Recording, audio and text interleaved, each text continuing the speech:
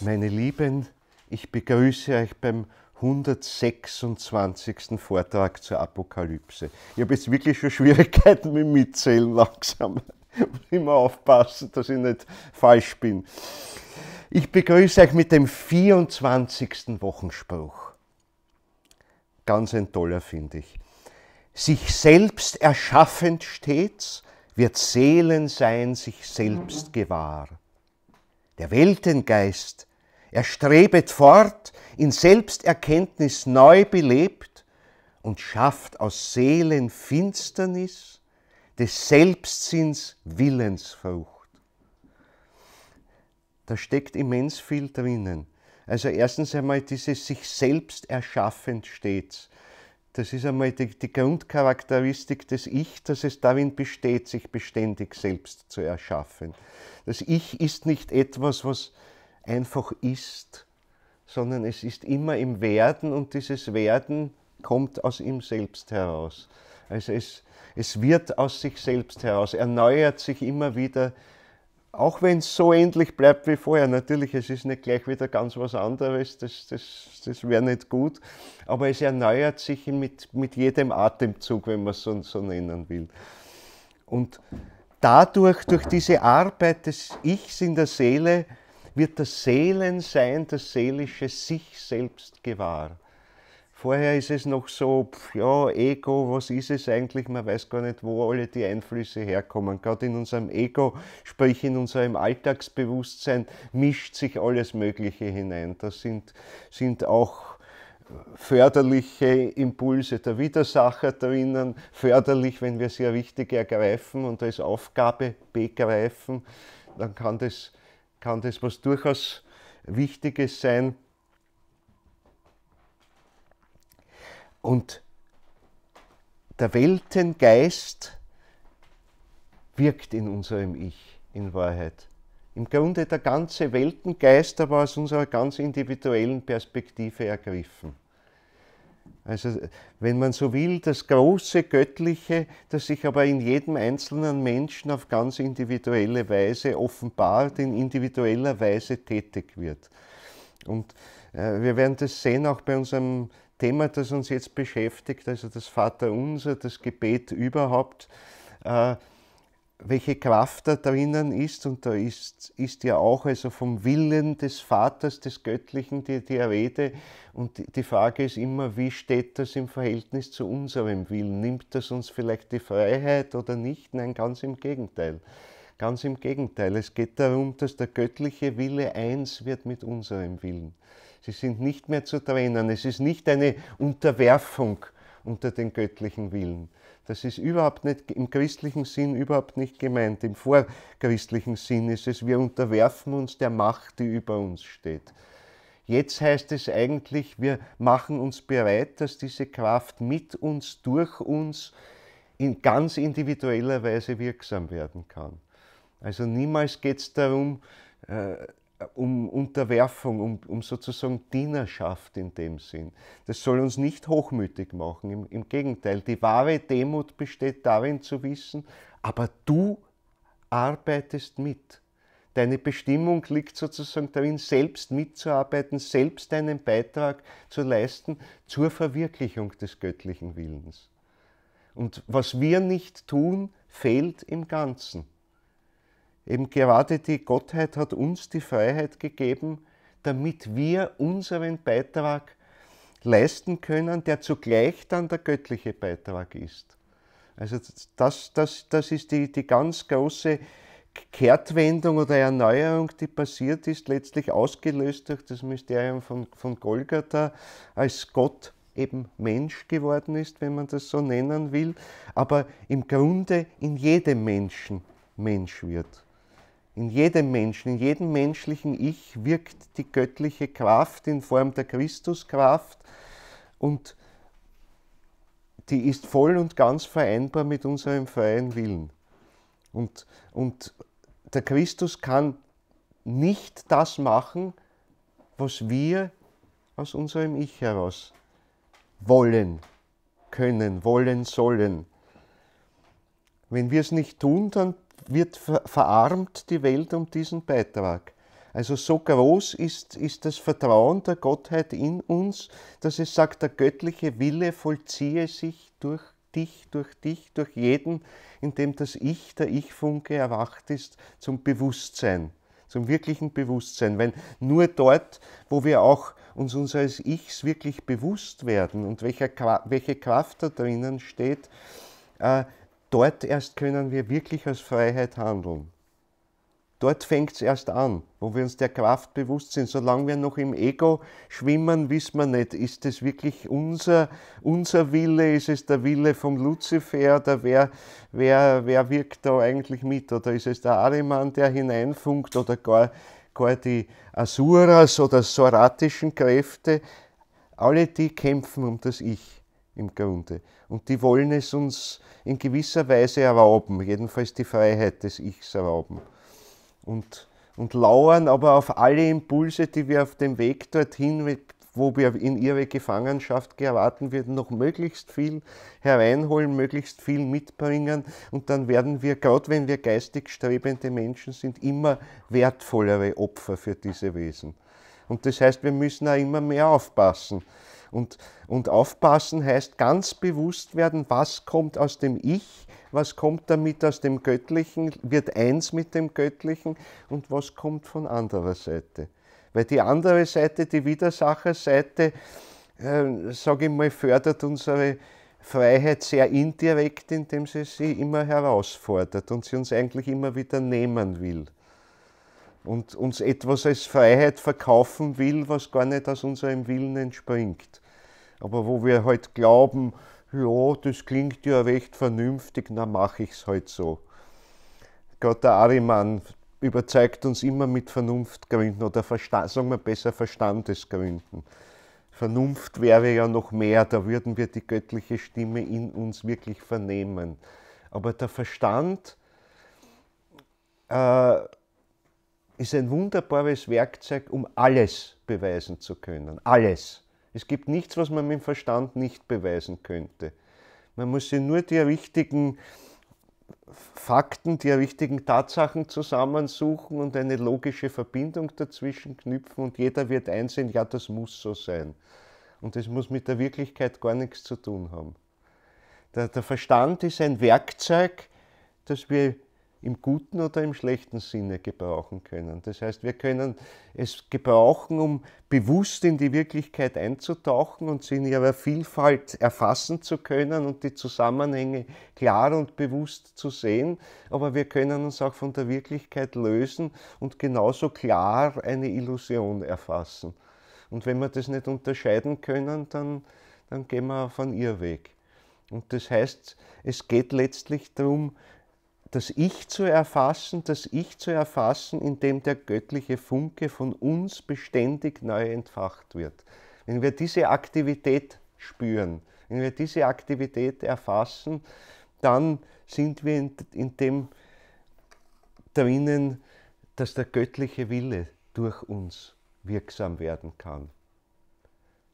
Und in einer noch ganz anderen Form wirksam werden kann, als es eben in vorchristlicher Zeit der Fall war, wo es einfach von oben kam und wir uns halt öffnen konnten, diesem Willen als Werkzeug im Grunde, aber noch ohne den wirklichen eigenen Beitrag zu leisten. Das ging in vorchristlicher Zeit nicht. Jetzt geht es umgekehrt darum, eben diesen eigenen Beitrag dazu zu liefern, der sonst nicht entstehen würde und den der ganzen geistigen Welt zurückzuschenken. Und das betrifft eben auch unser zentrales Thema jetzt, also das Vaterunser, das christliche Gebet überhaupt, und das Vaterunser ist das zentrale christliche Gebet,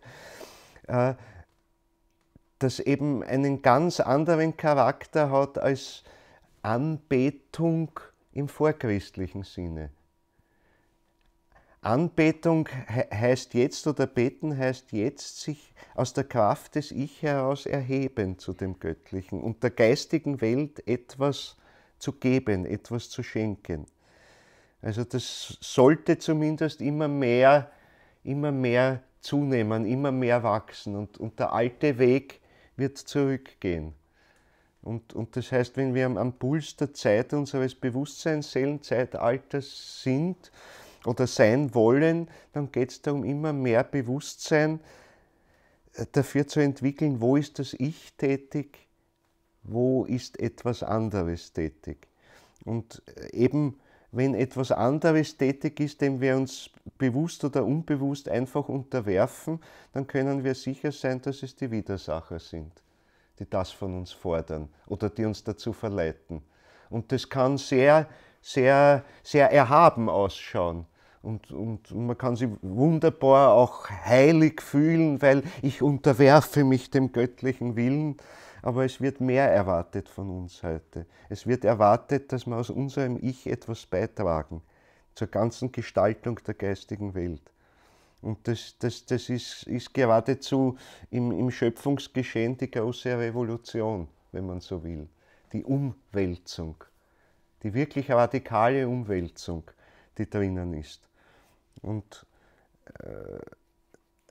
ich denke, dass das heute noch sehr wenig verstanden wird, weil wir haben zwar im Prinzip die Möglichkeit zur Freiheit, das heißt zur Erkenntnis, dass da ein Ich drinnen ist, das schöpferisch frei ist und umgestalten kann, aber es wird noch sehr, sehr wenig erlebt, habe ich den Eindruck. Wir halten noch sehr stark unser Ego, also unser kleines irdisches Ich mit seinen irdischen Wünschen und Bedürfnissen, die durchaus legitim sind, aber wir halten das schon für das Ganze. Und das ist es nicht. Es ist im Grunde ein Mittel, ein Werkzeug, mit dem wir hier in der irdischen Welt tätig werden können. Dazu brauchen wir das Ego. Also ich sage nicht, das Ego ist was Schlechtes, überhaupt nicht. Es ist nur schlecht, wenn wir nicht unterscheiden können und wenn wir nicht wissen, wer hat die Führung. Es sollte immer so sein, dass das Ego in den Dienst des Ichs sich stellt und nicht umgekehrt, das Ich irgendwo draußen bleibt und unten halt das Ego für sich werkelt. Dann ist die Gefahr eben sehr groß, dass wir auf die Widersacherpfade kommen. Und sie tun alles dazu, uns den Weg schmackhaft zu machen. Es ist immer der einladendere Weg. Weil der Weg des freien Ich ist der, ich stehe Mutterseelen allein, verlassen von allen guten Geistern da, bis ich dann endlich draufkomme, aber in meinem Ich ist ja die ganze göttliche Kraft drinnen. Und wie viel ich davon sozusagen in Regsamkeit bringen kann, liegt nur an mir selber. Wenn ich meinen Willen nicht anspanne und tue, dann wird nichts passieren, vielleicht gar nichts passieren oder sehr wenig passieren. Wenn ich ihn stark anspanne, werde ich einen großen Beitrag leisten können zu dem, was Menschheitsentwicklung, Weltentwicklung ist. Weil es betrifft eben nicht nur uns Menschen, sondern es betrifft die ganze Natur, es betrifft die ganze Erde und darüber hinaus. Also letztlich unser ganzes Planetensystem, und wenn man es noch größer denken will, wir geben dem ganzen Kosmos etwas oder können es auf jeden Fall und sollen es. Das ist das Angebot, das die Gottheit uns gemacht hat. Aber sie kann uns nicht zwingen dazu, was zu machen. Das müssen wir selber wollen. Und das zu erkennen, ist eben auch ganz wichtig für das richtige Verständnis des christlichen Gebetes. Das appelliert ganz an das Ich und ganz an das wache Ich-Bewusstsein. Und daher haben die christlichen Gebete einen anderen Charakter als die vorchristlichen Gebete. Und wenn sie richtig gebetet werden, verlangen sie, dass man ganz mit dem Ich-Bewusstsein dabei ist. Und jede Bitte, die nur aus dem Ego herauskommt, ich sage bewusst, nur aus dem Ego herauskommt, ist eigentlich gegen den Sinn des christlichen Gebetes. Ich meine, bei manchen Dingen ist es ganz klar, wenn ich nur so ganz oberflächlich um Dinge bitte, die nur meinem Eigennutz dienen, werden die meisten Menschen einsehen, dass das vielleicht doch nicht ganz im Sinne des Gebets sein kann. Bitte, bitte, lieber Gott, schau, dass ich reich wäre und dass ich mich nicht mehr anstrengen muss im Leben oder irgend sowas. Bitte, bitte, sorg dafür, dass ich ein Lotto 6er mache, wurscht. Verdoppel's gleich, ich lege gleich mehr darauf. Na, das wird nicht unbedingt das Richtige sein, sondern die Grundbitte besteht eigentlich darin, stärke meine Kraft, dass ich meine Aufgabe, die ich mir gesetzt habe aus meinem Ich heraus, dass ich sie so gut als möglich erfüllen kann. Und dass ich meinen Willen so anspannen kann, dass ich meinen Weg gehe, meinen Beitrag leiste, auch unter widrigen äußeren Bedingungen. Also das heißt, es ist auch die Bitte um die Kraft, dass ich meinem Weg treu bleibe, auch wenn es oft sehr schwierig wird. Und ich scheinbar viele, viele Umwege gehe. Vielleicht schlägt mich eine Krankheit, die mag karmische Ursachen haben. Aber dann ist trotzdem die Bitte da, dass ich einen Weg finden möge, trotz dieser Erschwernis meinen Beitrag leisten zu können.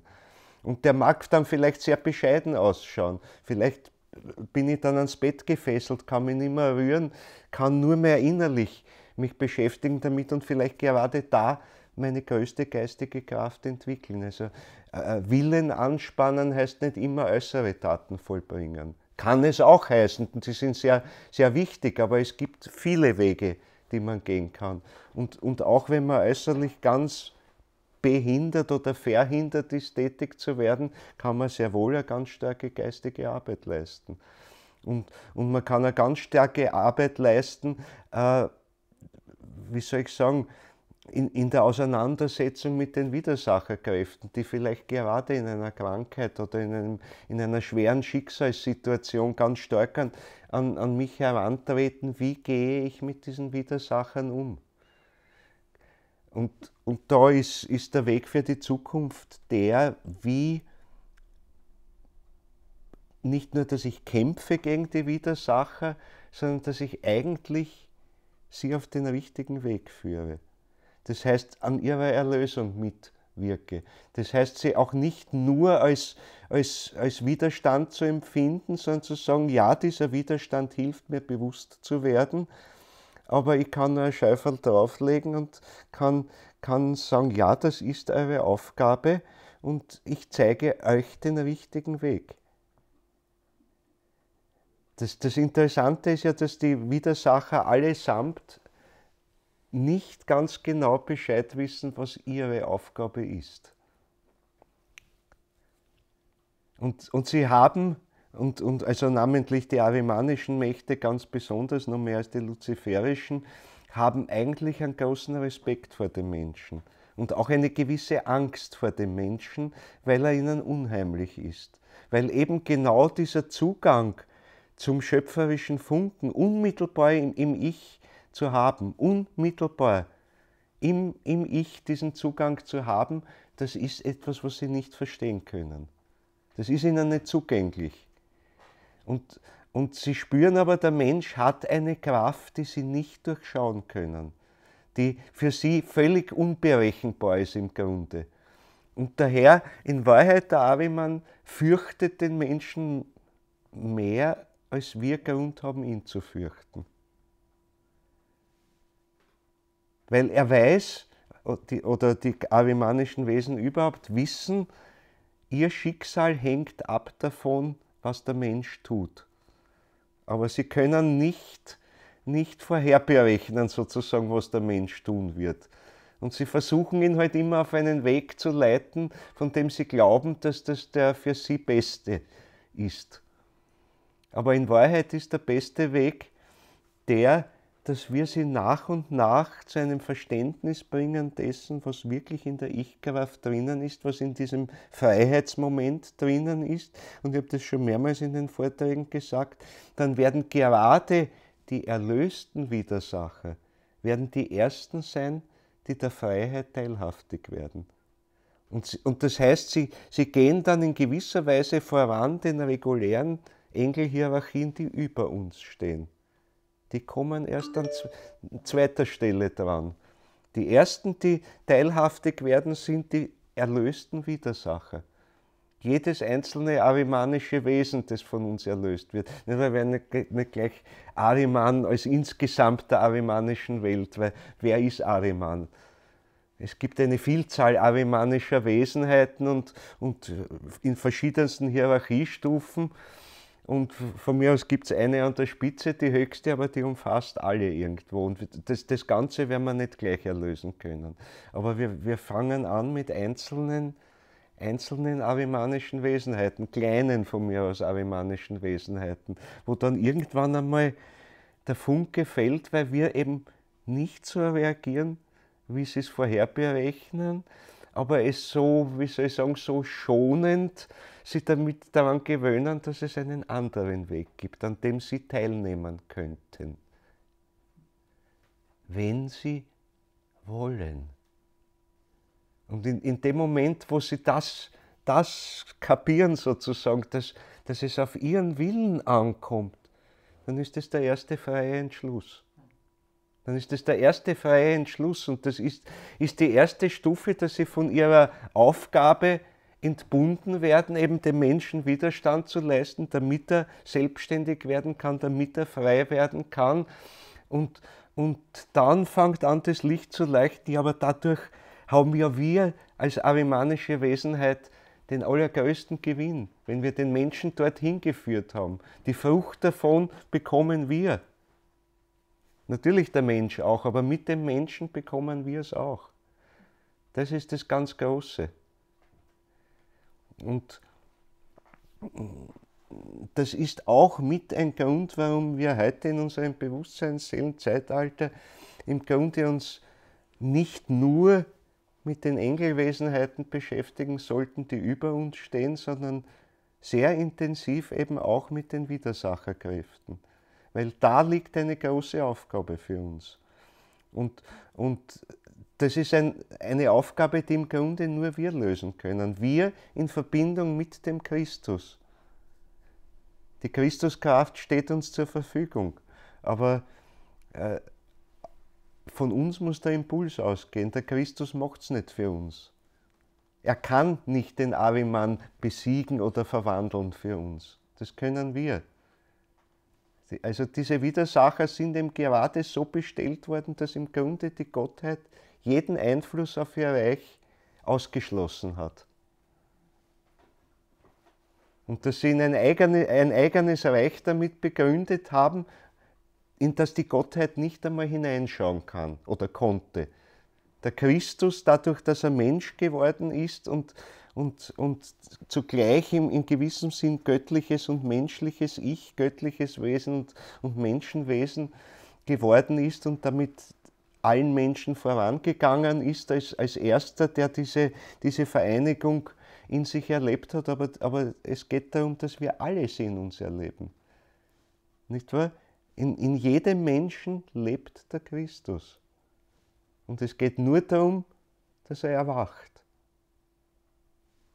Dass dieses Bewusstsein für den Christus in uns erwacht, dass unser Ich wach wird. Nicht der Christus ist wach, aber es ist sogar tatsächlich so, dass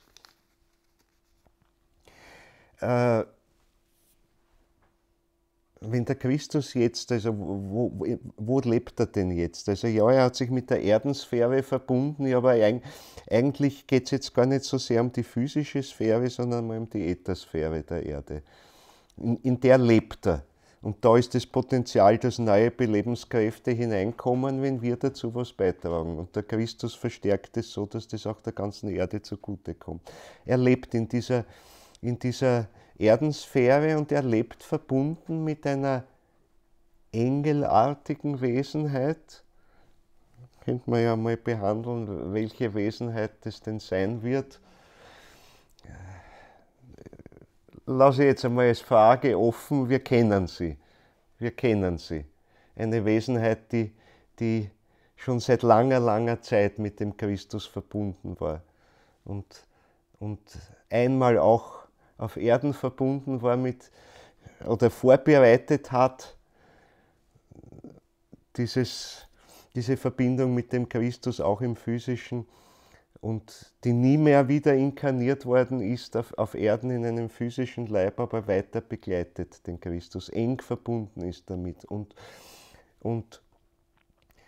die aber zum Beispiel, Rudolf Steiner beschreibt es sehr deutlich, wie im 19. Jahrhundert, als so stark der Materialismus aufgekommen ist, so etwas wie einen seelischen Erstickungstod erlebt hat. Nicht der Christus direkt selber, sondern diese Engelwesenheit, die in gewisser Weise ja, der Seelenleib des Christus war, in der ätherischen Welt, das Ganze.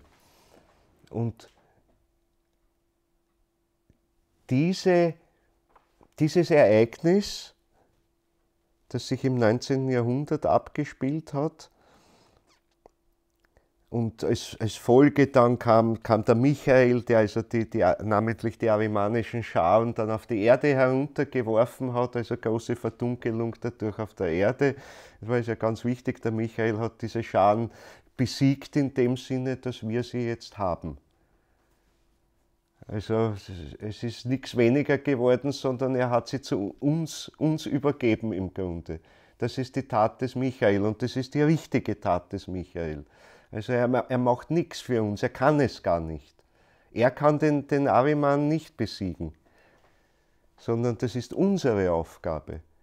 Und daher ist die Aufgabe jetzt zu sehen, hier diese schwarzen Scharen, wenn man so will, einerseits zu sehen, aber andererseits auch, wie da jetzt diese Engelwesenheit, die mit dem Christus verbunden hat, wie deren Bewusstsein komplett verdunkelt wurde, indem die Menschen halt auf Erden den Materialismus entwickelt haben, und wie wir eben erstens auch dieser Engelwesenheit oder engelartigen Wesenheit helfen können, helfen sollen, wie wir da Licht hineinbringen können, das muss alles von uns kommen. Und eine dieser Früchte, dieser Verdunklung des Bewusstseins dieser Engelwesenheit, dieser engelartigen Wesenheit.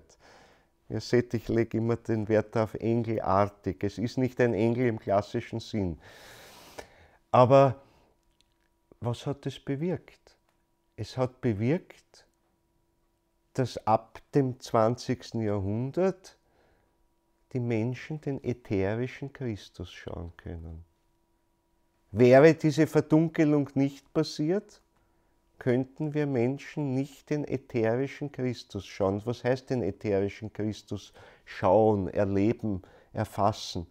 Spüren, also zunächst einmal, das ist der Beginn, spüren, wie die Christuskraft in unseren Lebenskräften wirkt. Und wenn wir durch unsere geistige Arbeit, mit der wir an unserer Seele arbeiten, dann geht etwas von dieser Kraft, wird vom Christus aufgenommen und wird belebende Kraft in unserem Ätherischen. Das heißt, es wird auch etwas von unserem Ätherischen wirklich zu Lebensgeist umgewandelt. Und das ist eine ganz, ganz starke Kraft. Und zu erkennen, dass diese Kraft eben verbunden ist mit dem Christus, damit fängt das Schauen des ätherischen Christus an in Wahrheit. Das heißt, wir beginnen diese Kraft, die eigentlich in uns zu wirken beginnt, zu schauen.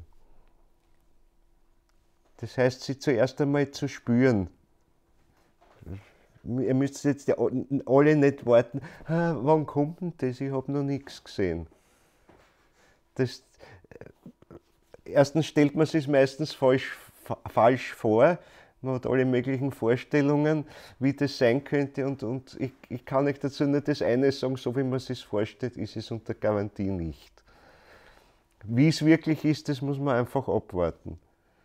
Aber man beginnt diese Lebenskraft einmal zu spüren. in sich, diese belebende Kraft und ja, wo spürt man sie besonders oder wo ist sie besonders wichtig? Sicher jetzt bezüglich Krankheit, Gesundheit, aber das ist gar nicht das Wichtigste. Das Wichtigste ist, dass man sie zu spüren beginnt im sozialen Zusammensein. Jede soziale Gemeinschaft, jede wirklich lebendige soziale Gemeinschaft, da ist das Band, sind die Ätherkräfte. Das ist das, wo 2 oder 3 in meinem Namen versammelt sind. Und wenn es mehr ist, ist auch gut. Aber wenigstens 2 oder 3. Damit fängt es an. 3 ist besonders gut, weil da wird es dann so richtig lebendig. Da fängt es an, in Bewegung zu kommen.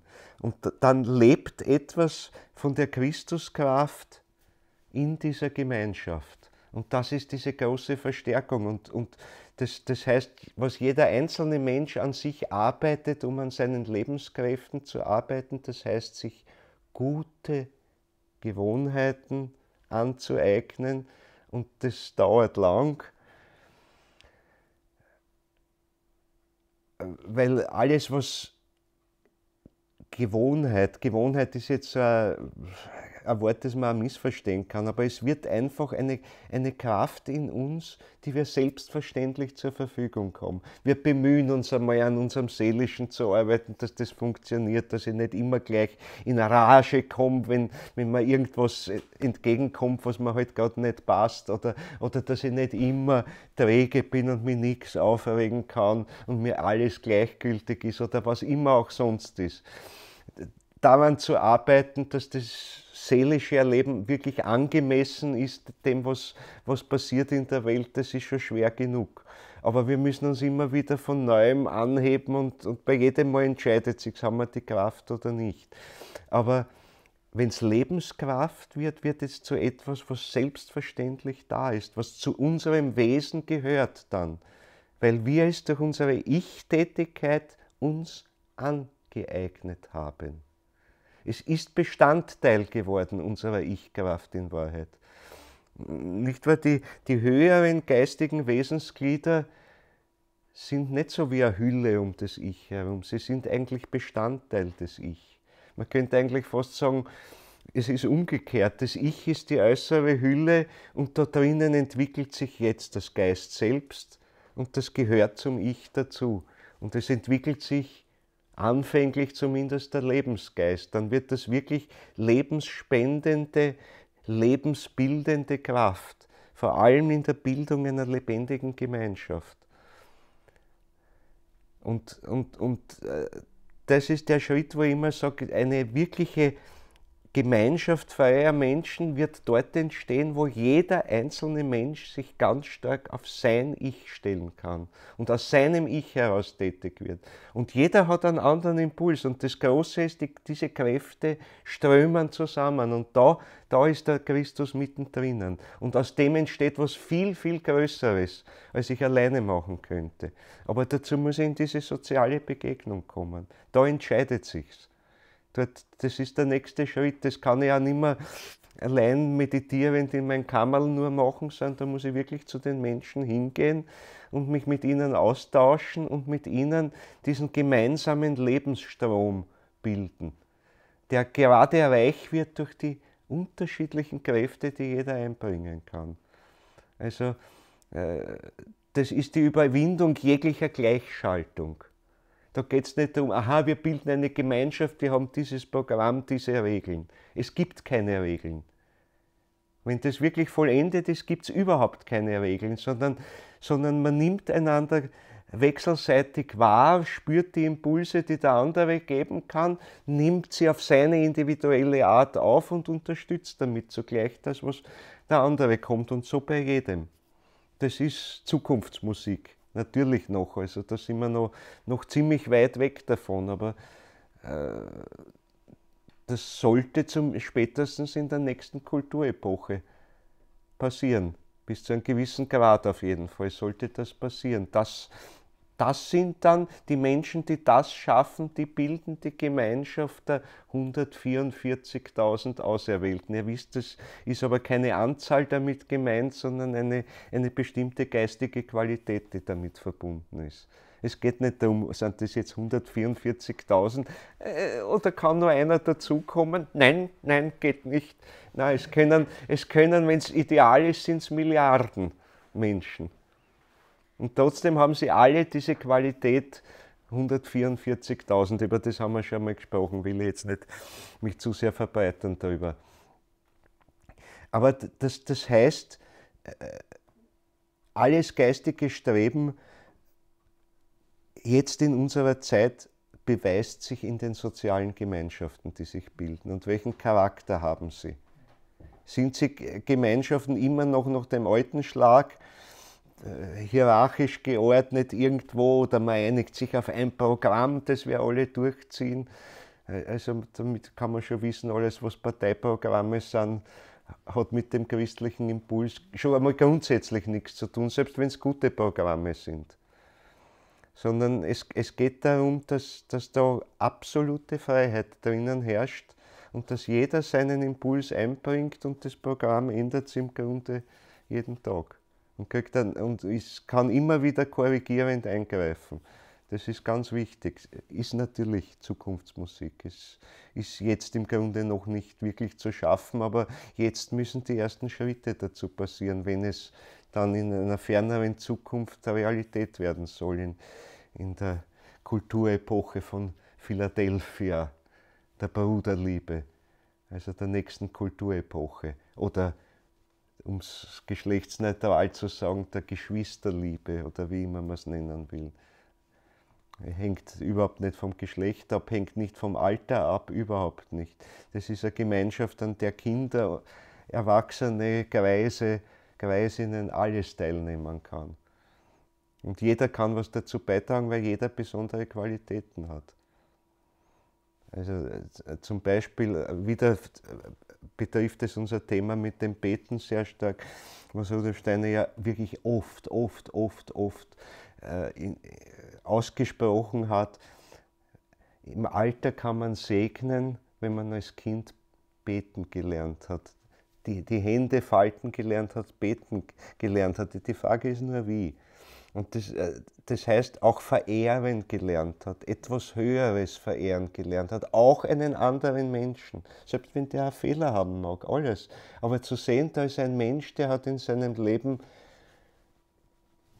ja, das Kind wird das noch gar nicht so erfassen können, was der alles getan hat, aber sie spürt, da ist ein Mensch da, der hat was Großes getan in seinem Leben. Muss nicht äußerlich groß sein, aber er hat an sich gearbeitet. Und vor diesem Menschen habe ich Ehrfurcht. Steiner schreibt es oder sagt es so schön immer, wo ich fast Scheu habe, die Klinke zu berühren zu der Tür, wo der dahinter vielleicht sein Zimmer hat oder was dort hineinzugehen. Wo ich mit einer heiligen Ehrfurcht hineingehe. Weil mir bewusst bin, ja, bewusst als Kind bin ich mir es noch nicht bewusst, aber unbewusst ist es da noch, aber damit bereite ich vor, später die Kraft des Segnens haben zu können. Und segnen heißt auch nicht jetzt irgendein Sprücherl aufsagen und ich segne dich, sondern wo man durch das, was man geworden ist, und zwar gerade im Ätherischen geworden ist, geradezu heilsame Kräfte auf meine Umgebung ausströme. Und wenn man sein Leben anschaut, wird man sich vielleicht erinnern können, da gibt es immer wieder mal Menschen, wenn die hereinkommen in eine Gemeinschaft oder wo, es geht von ihnen eine ja, segnende Kraft aus. Es ist, wenn der Mensch kommt, ist plötzlich die ganze Gemeinschaft harmonisch. Irgendwie wirkt es einfach.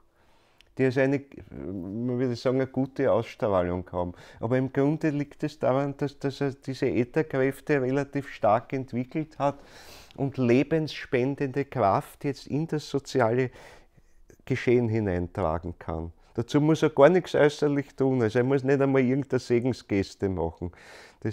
Die hat mehr symbolischen Charakter. Aber es wirkt durch das, was dieser Mensch geworden ist in seinem langen Leben. Aber dazu gehört, dass ich als Kind verehren gelernt habe.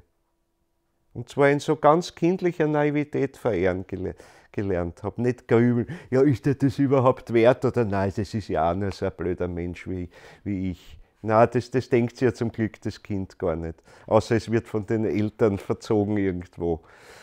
Weil natürlich nehmen die Kinder das an, wenn man sieht, die Eltern, der ist auch nichts im Grund. Ist auch nur ein Mensch wie ich. Also diesen Blick zu lernen, zu schulen auch für Menschen, die dieser Verehrung wert sind. Aber Verehrung heißt eben nicht jetzt anbeten wie ein Götzen oder was. Heißt auch nicht jetzt, ach, ich nehme alles von dir auf und tue selber nichts, weil ich kann es ja gar nicht. Ich kann diesen Impuls aufnehmen, aber tun muss ich selber. Und was entscheidend ist, ist nicht, was ich aufnehme, solange ich nicht selber was tue damit. Der kleine Schritt, den ich selber mache, wo ich sage, das ist mein Beitrag. Egal wie klein, winzig er ist. Wo ich es eigenständig sage. Wo ich es eigenständig tue. Aus meinem heraus, aus eigener Verantwortung heraus tue. Und selbst wenn ich mal daneben liege damit, und ganz egal, es kommt auf den Weg, ich muss tätig werden dabei. Und da seht ihr, das ist, man könnte sagen, das Karma des Betens, das gute Karma des Betens, des richtigen Betens ist, dass ich dann später segnen kann. Alleine durch meine Anwesenheit. Das genügt im Grunde schon. Und eben genau das ist das, was man aber als Kind wahrnehmen kann, unbewusst noch. Aber man spürt, da ist ein Mensch, der strahlt etwas aus. Man sagt sich das nicht in Gedanken so, aber man spürt es einfach. Etwas, was ich als groß, als starke Kraft empfinde. Und von dem ich innerlich empfinde, so etwas möchte ich auch einmal können. Und das geht nur, wenn ich nicht sage, ja, jetzt bin ich schon so groß, der interessiert mich gar nicht, ich bin ja selber größer. Sondern wo ich sage, jetzt trinke ich noch ganz von deiner Kraft. Aber es ist mir ein Beispiel, ein Zeichen dafür, eine Anregung, dass ich etwas aus dem mache, was ich als kleines Kind aufgenommen habe dadurch, dass ich diesem Menschen begegnet bin und dass ich ihm in der richtigen, seelisch offenen Haltung begegnet bin. Das heißt Ehrfurcht haben, Verehrung haben. Das heißt nicht Götzenanbetung, überhaupt nicht. Ganz und gar nicht. Und im Laufe des Lebens wird man, wenn es gut läuft, auch in gewisser Weise noch ein bisschen ebenbürtiger dem verehrten Menschen. Weil ich etwas aus dem Impuls gemacht habe. Das heißt, ich nähere mich dem, was er halt vielleicht schon noch viel mehr entwickelt hat, aber ich beginne mich auch dorthin zu entwickeln. Und wenn das nicht passiert, passiert gar nichts Fruchtbares. Also das nur so als Hinleitung einmal dazu, dass das Beten im christlichen Sinn nichts ist, wo ich mir erwarte, irgendwer macht was für mich. Ich brauche es nicht tun. Sondern es geht um die Bitte darum, dass ich mir meiner Kraft bewusst werde in mir und sie, egal unter welchen Einschränkungen ich leide, trotzdem etwas davon rege machen kann.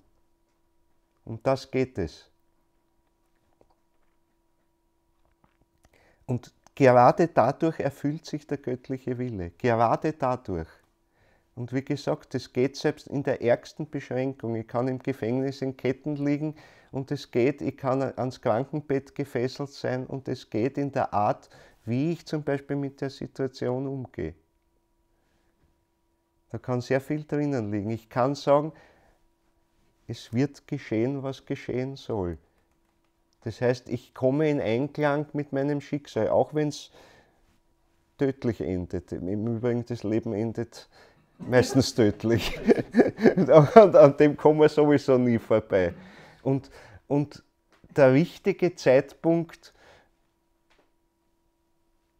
ist dann, wenn ich das, was ich erfüllen kann in meinem Erdenleben, in diesem Erdenleben erfüllt habe. Und dann ist es im Grunde Zeit zu gehen. Dann, aber dazu gehört Größe. Ich meine, dazu gehört Größe. Ich meine, es lässt sich ja sehr bequem reden, wenn das vielleicht noch ein paar Jährchen weit weg ist, redet sich leichter darüber, als halt, wenn man schon in den letzten Zügen liegt. Aber da den Frieden zu finden, zu sagen, es ist in Ordnung. Es geschehe, wie es geschehen soll. Ich wehre mich nicht dagegen. Das heißt nicht jetzt den Lebenswillen aufgeben. Überhaupt nicht, aber es heißt auch nicht mit Krampf sich an etwas klammern, was einfach keinen Sinn mehr macht, sondern wo eigentlich schon alles drüben wartet, dass wir das, was wir uns in diesem Leben erarbeitet haben, mitbringen, hinauftragen. Wo wird jetzt so richtig, wenn wir da durchgehen durch die ganze geistige Welt, muss man ja sehen, wenn wir uns wirklich etwas erarbeitet haben, in diesem Sinne, jubiliert die ganze Welt der Hierarchien im Grunde, bis zu den Höchsten hinauf. Wenn wir da durch diese ganzen Sphären durchgehen, ist das ein Licht, das wir mitbringen. Weil es zeigt ihnen schon zumindest einmal, was das ist, was der Mensch aus seiner Freiheit tun kann, was sie in dieser Form noch nicht tun können. Damit bringen wir ein Licht hinein von etwas, was ihnen auf anderem Weg noch nicht zugänglich ist. Sie können es nur in unserem Beispiel sehen.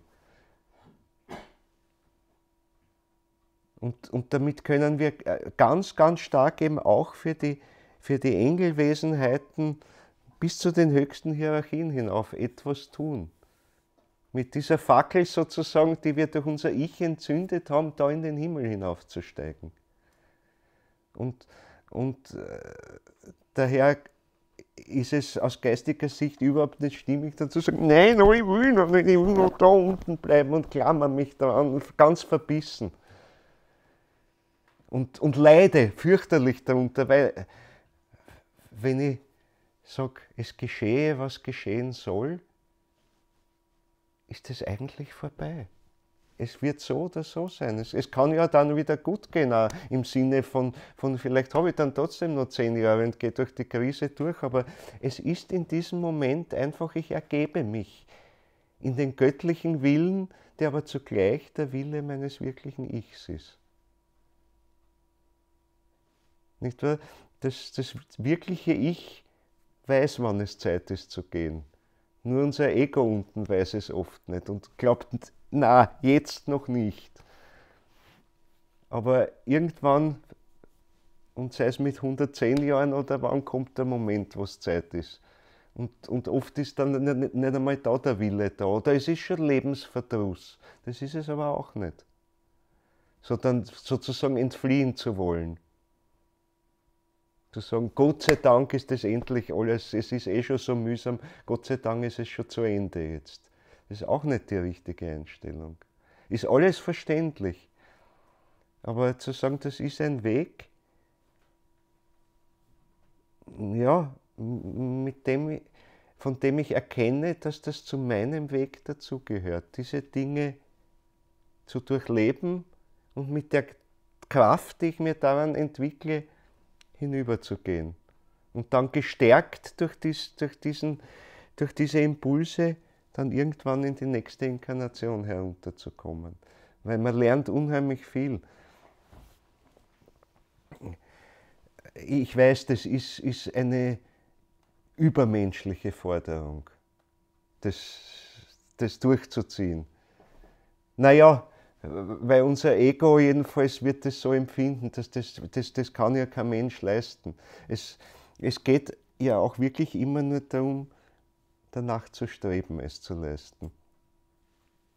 Wir werden oft scheitern und ab und zu gelingt es einem wirklich durchzugehen und loszulassen im richtigen Zeitpunkt. Weder das Leben zu fliehen, weil es zu mühsam ist, noch sich zu klammern daran, obwohl es eigentlich schon die Zeit um ist. Aber einfach mit Gott und sich selbst ins Reine gekommen zu sein und zu erkennen, dieser Wille ist eins. Wenn's dann,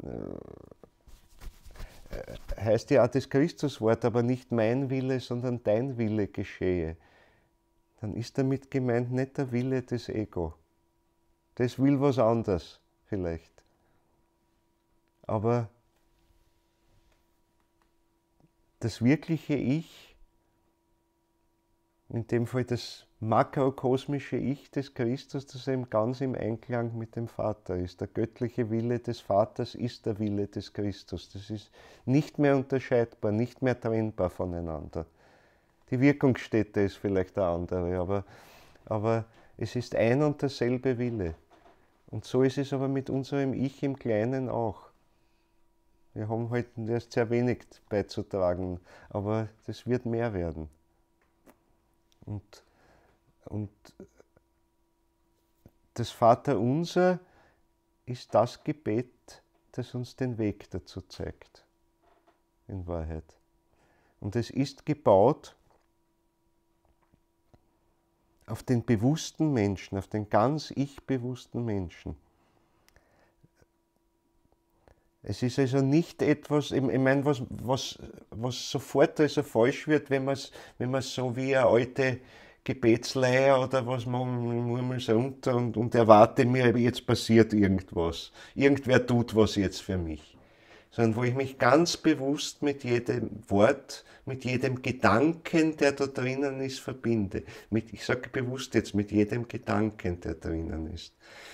Das Vaterunser hat natürlich im Originaltext, im Aramäischen oder was,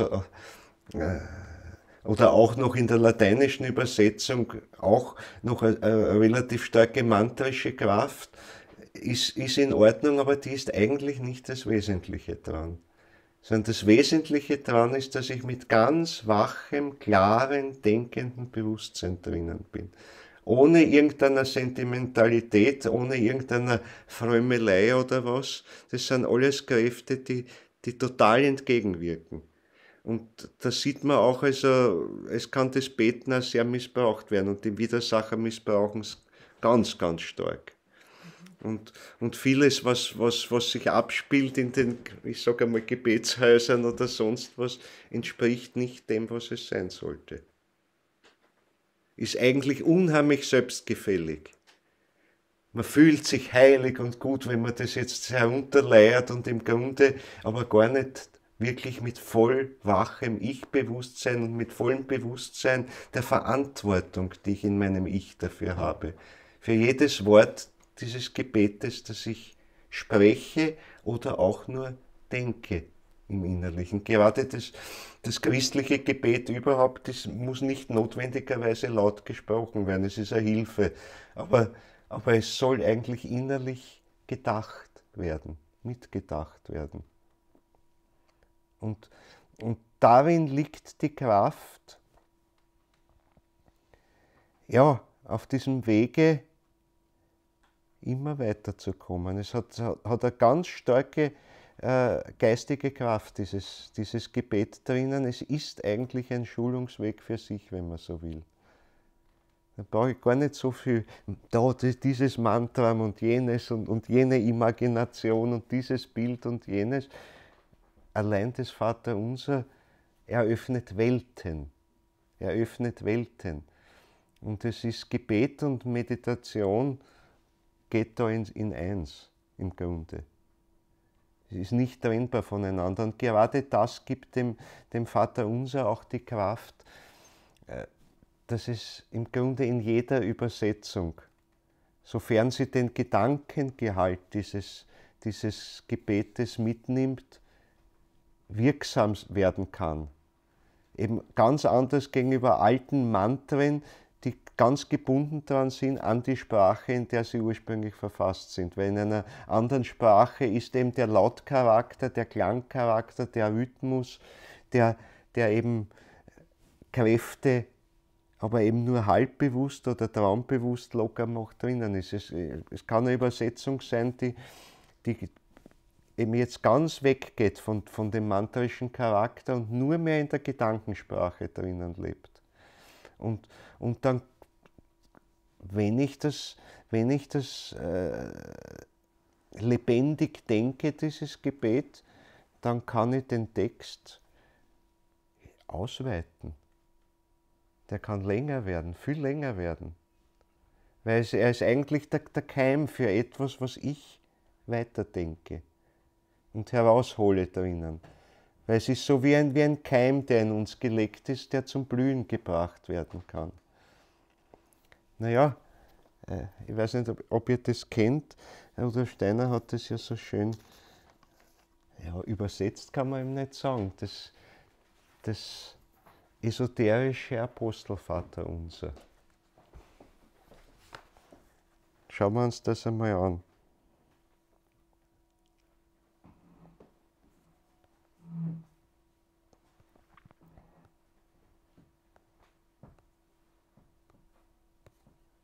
Ups.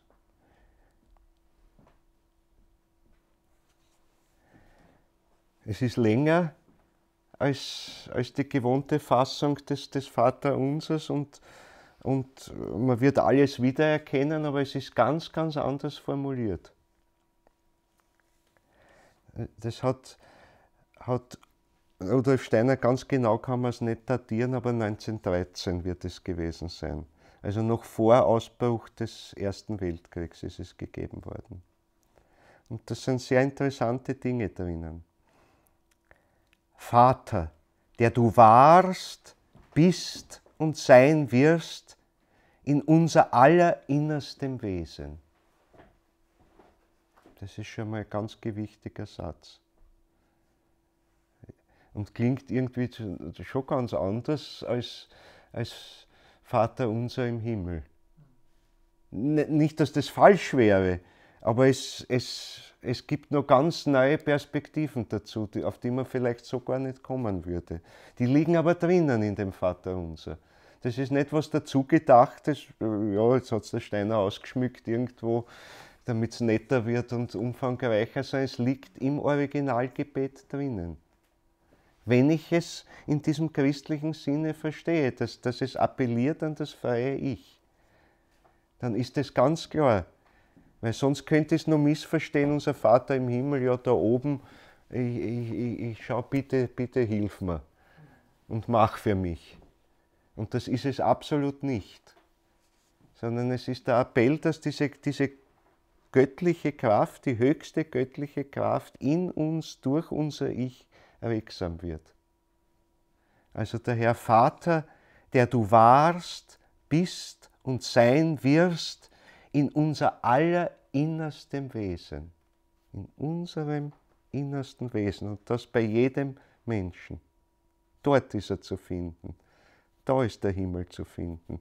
Irgendwo, ich will es jetzt nicht räumlich angeben, aber es braucht man nicht irgendwo da draußen suchen. Primär mal.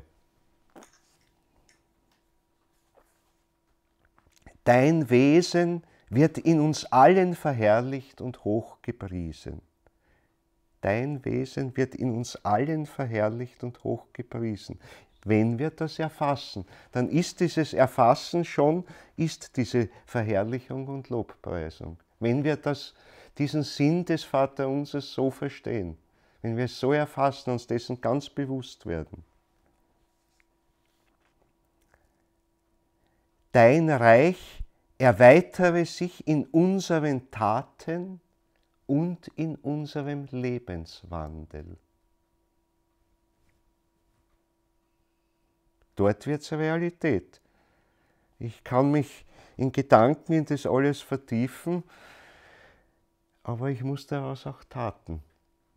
Es können scheinbar kleine, bescheidene Taten sein, es können vielleicht auch nur Worte sein, die ich zu wem spreche, aber ich muss tätig werden damit. Es ist nichts, was ich, jetzt sage ich es einmal recht locker, was ich konsumieren kann. Der liebe Gott schenkt mir das, danke, und jetzt gehe ich wieder befriedigt nach Hause, sondern es ist eine Aufgabe, die ich habe. Tätig zu werden damit, in unseren Taten und in unserem Lebenswandel. Das heißt, so wie ich alltäglich durch die Welt gehe, wie ich anderen Menschen begegne. Jedem, wurscht, dem Kleinsten, dem Größten, dem Unsympathischsten, wie auch immer. Dort entscheidet sich's. Daher Christentum und Anthroposophie als ein Weg zu einem ganz bewussten Verständnis des Christentums heißt, in jeder menschlichen Begegnung aus dem heraus zu arbeiten oder es zu versuchen zumindest. Und wir werden scheitern, wir werden immer wieder scheitern auch dabei. Das gehört dazu, das soll uns nicht klein machen. Es braucht sich niemand jetzt schämen, im schlechten Sinn schämen, weil er schon wieder gescheitert ist. Es heißt nur, und beim nächsten Mal probiere ich es wieder. Und irgendwann, nach dem 100. Mal, funktioniert es einmal. Und eine Sonne geht auf, eine wirkliche Sonne geht auf, ein geistiges Licht geht aus, das nicht nur mich weiterbringt und mir einen weiteren Umkreis erleuchtet, sondern auch dem anderen oder den anderen, denen ich so begegnet bin, eben wirklich christlich begegnet bin. Und da brauche ich keine kirchliche Formalität dazu, gar nichts. Es geht nicht darum, dass ich irgendeine Regel beachte, die irgendwo steht, sondern die Regel kommt aus mir. Das ist gerade der Witz daran, dass sie aus mir fließt, in dieser individuellen Situation. Natürlich, die Kirche und der kirchliche Kultus und alles sind Hilfsmittel, um uns auf diesen Weg zu bringen. Und im Kultus liegt eine Kraft drinnen, die uns unterstützt dabei. Aber wenn ich mich nur darauf verlasse, der Kultus macht das schon für mich. Der wirkt halt in mir und das wird schon werden. Irgendwann muss aber der Moment kommen, wo ich bewusst das ergreife und das bewusst selber tue. Also das heißt, wo ich das, was der Kultus mir an Impulsen gibt, bewusst ergreife und dann aus meinem Ich, aus Freiheit heraus umsetze im Leben. Wieder in den ganz kleinen alltäglichen Begegnungen fängt es an. Es ist nie geht es darum, jetzt irgendwelche weltbewegenden Taten zu setzen, die von heute auf morgen die Welt aus den Angeln heben. Wir heben sie aus den Angeln gerade in den kleinen Dingen. Das sind die wirklichen Sensationen. Wo man vorher gleichgültig an einem Menschen vorbeigegangen ist, jetzt nicht mehr gleichgültig vorbeigeht. Und vielleicht ist es nur ein Blick oder nur ein paar Worte und da leuchtet die Sonne auf. Da leuchtet die Christussonne für den Moment auf. So, jetzt geht's weiter. Deinen Willen führen wir in der Betätigung unseres Lebens so aus, wie du, o Vater, ihn in unser innerstes Gemüt gelegt hast. Ja, der Impuls ist der Ich-Impuls, der uns verliehen worden ist. Der ist in unser innerstes Gemüt, in das Innerste unseres Wesens hinein verlegt. Dort ist der Kern dieses Ichs. Und aus dem heraus müssen wir tätig werden. Dann sind wir erst wirklich christlich. Und das ist in uns. Gesundheit. So, jetzt geht es weiter. Die Nahrung des Geistes, das Brot des Lebens, bietest du uns in Überfülle in den wechselnden Zuständen unseres Lebens. Das Brot des Lebens. Die Nahrung des Geistes steht da drin. Da kommt so deutlich heraus, also auch die innere Seite dessen, weil das Brot, also so wie das Vaterunser herkömmlich übersetzt wird, gesprochen wird, steht das Brot zunächst einmal für den physischen Leib, aber für den physischen Leib, der von den Lebenskräften erfasst wird.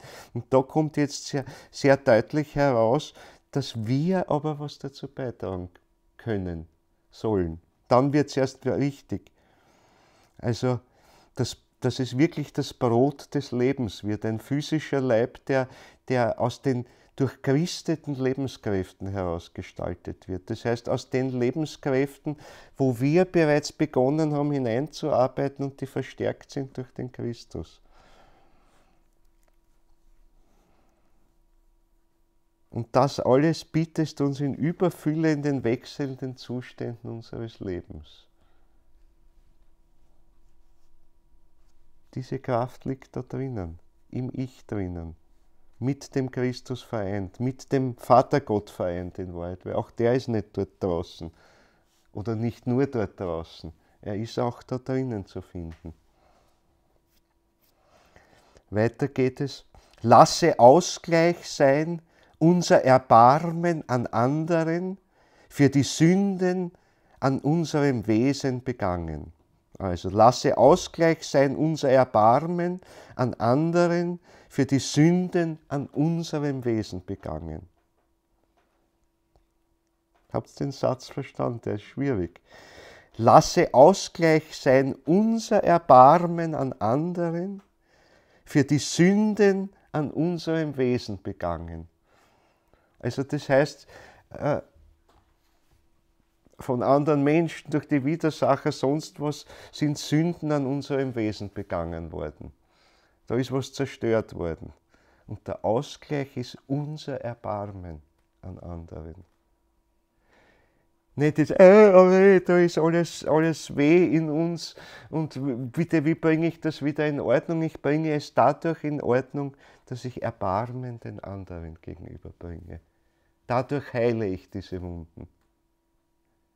Ich kümmere mich nicht darum, wie kann ich das alles reparieren, wo ist die Hilfe, dass das wieder in Ordnung kommt. Es kommt in Ordnung dadurch, dass ich meine Kraft aufwende, Erbarmen den anderen, Verzeihen auch den anderen gegenüberzubringen, selbst meinem ärgsten Feind.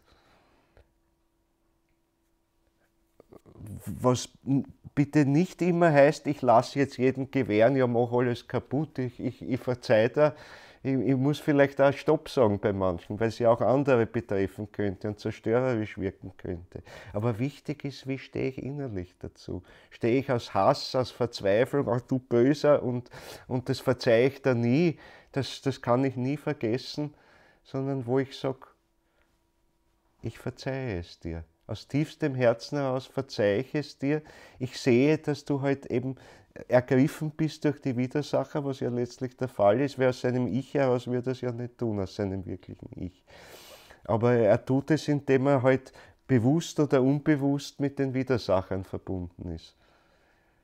Und ich bringe dieses Verzeihen allen Menschen entgegen, auch meinem größten Feind gegenüber.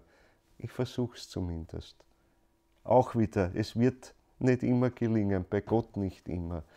Aber der schlechteste Weg wird sein, wenn ich ewig nachtragend bin, weil man vielleicht einmal ein böses Wort gesagt hat. Es gibt Menschen, die können ein Leben lang nachtragend sein und in Wahrheit nicht bereit sein zu verzeihen. Und das ist schlecht. Damit schadet man dem anderen und sich selbst aber auch. Aber man muss auch wissen, dass das Verzeihen muss eines sein, das wirklich aus dem tiefsten Herzen herauskommt. Wenn es oberflächlich ist, ja, ich verzeihe da, eigentlich, lass mich in Ruhe, ich will nichts mehr von dir wissen, ja, ich verzeihe da und du interessierst mich eigentlich nicht mehr. Sondern verzeihen heißt eigentlich, ich schenke dir meine ganze Kraft, damit du, was du vielleicht wirklich schlecht gemacht hast, dass du den Weg findest, in dir selber diesen Fehler gut zu machen, den Ausgleich für dich zu finden. Um das geht es eigentlich. Also so weit geht das. Die Anteilnahme auch für den, der mir tief geschadet hat, von dem weiß ich oder sehe sogar, der ist besessen von dem Bösen irgendwo drinnen und aus dem heraus agiert er. Aber gerade dem verzeihe ich. Und das ist eine Kraft in mir wirksam. Es ist keine Gleichgültigkeit. Ich kann sagen, okay, ich will dich nicht mehr sehen und ich tue nichts dir jetzt mehr und ich wehre mich nicht mehr gegen irgendwas, aber ich gehe einfach. Nein, sondern ich nehme Anteil. Ich leide eigentlich mit dir, dass du so gefangen bist von den Widersachern, dass sie dich zu dem bringen, was ich dir aber jetzt verzeihe. Und das heißt aber auch, in gleichem Ausmaße sich selbst verzeihen zu können, wenn man Fehler begangen hat, wenn man ungerecht zu anderen Menschen war, wenn man ihnen vielleicht was ganz Schreckliches sogar angetan hat. Und dann nur zu sagen, mea culpa, mea maxima culpa, ich bin so böse, ist einmal gut, als erster Schritt bewusst zu werden, das war nicht in Ordnung.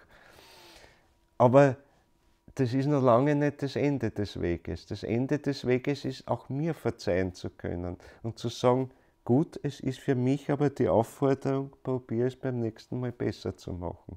Und nicht jammere ewig darüber, was du in der Vergangenheit verfehlt hast. Weil im Grunde führt dir das nicht keinen Schritt weiter. Also sich auf den Weg machen, das ist da drinnen. So. Also das heißt, lasse Ausgleich sein unser Erbarmen an anderen für die Sünden an unserem Wesen begangen. Jetzt geht es weiter. Den Versucher lässt du nicht über das Vermögen unserer Kraft in uns wirken, da in deinem Wesen keine Versuchung bestehen kann.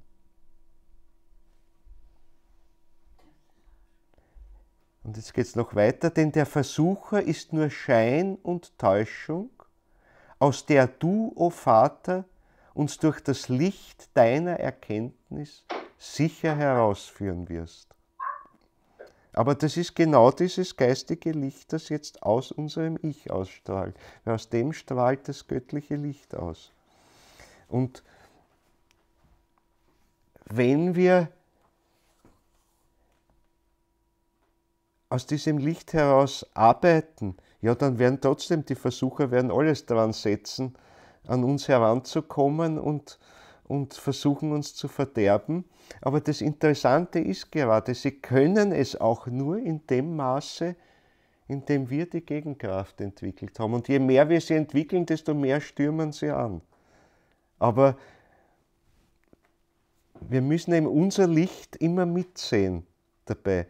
Dann werden wir nicht in Angst und Schrecken verfallen vor dem Ansturm der Widersacher, der immer größer wird. Das ist eine innere Notwendigkeit, dass je mehr ich mich geistig entwickle, desto stärker wird der Ansturm. Und wir sind, noch einmal gesagt, wir sind die, die mit diesen Widersachern fertig werden müssen. Niemand anderer. Auch der Michael. Ja, er kommt mit seinem Schwert oder mit seinem Speer oder was immer es ist und wirft sie zu uns. Das war der Punkt. Wir sind die Einzigen, die das bewältigen können. Wir können es, wenn wir es wollen. Weil den Entschluss dazu müssen wir aus der Freiheit heraus fassen. Und es ist natürlich oft unbequemer, als den Widersachern zu folgen. Aber dann kommen wir halt von unserem Weg der Freiheit ab. Und dazu ist notwendig das Licht deiner Erkenntnis. Ja, Gott erkennt es mit uns oder wir mit ihm. Es ist beides eins. Wie sagt der Jakob Böhme so schön, Gott und ich sind eins im Erkennen.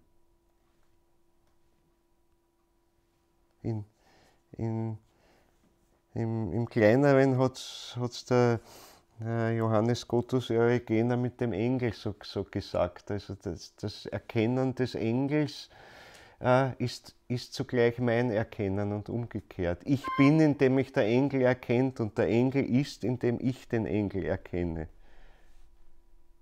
Und das ist dann die höchste Stufe, ich und Gott sind eins im Erkennen. Da gibt es keine Trennung. Gibt es keine Trennung mehr.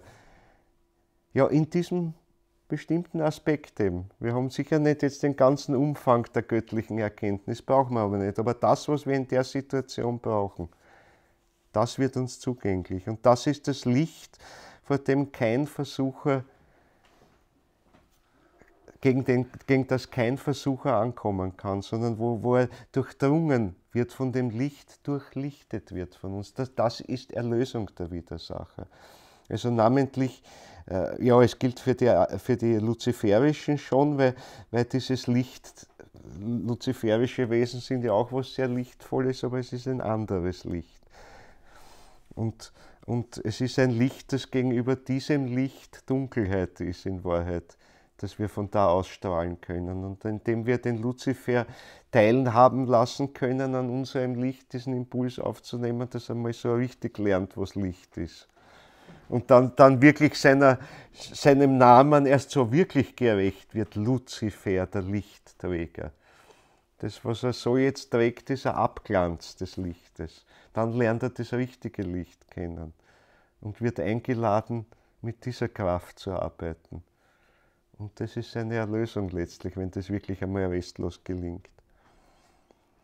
Und alles andere ist eben nur Schein und Täuschung, denn der Versucher ist nur Schein und Täuschung.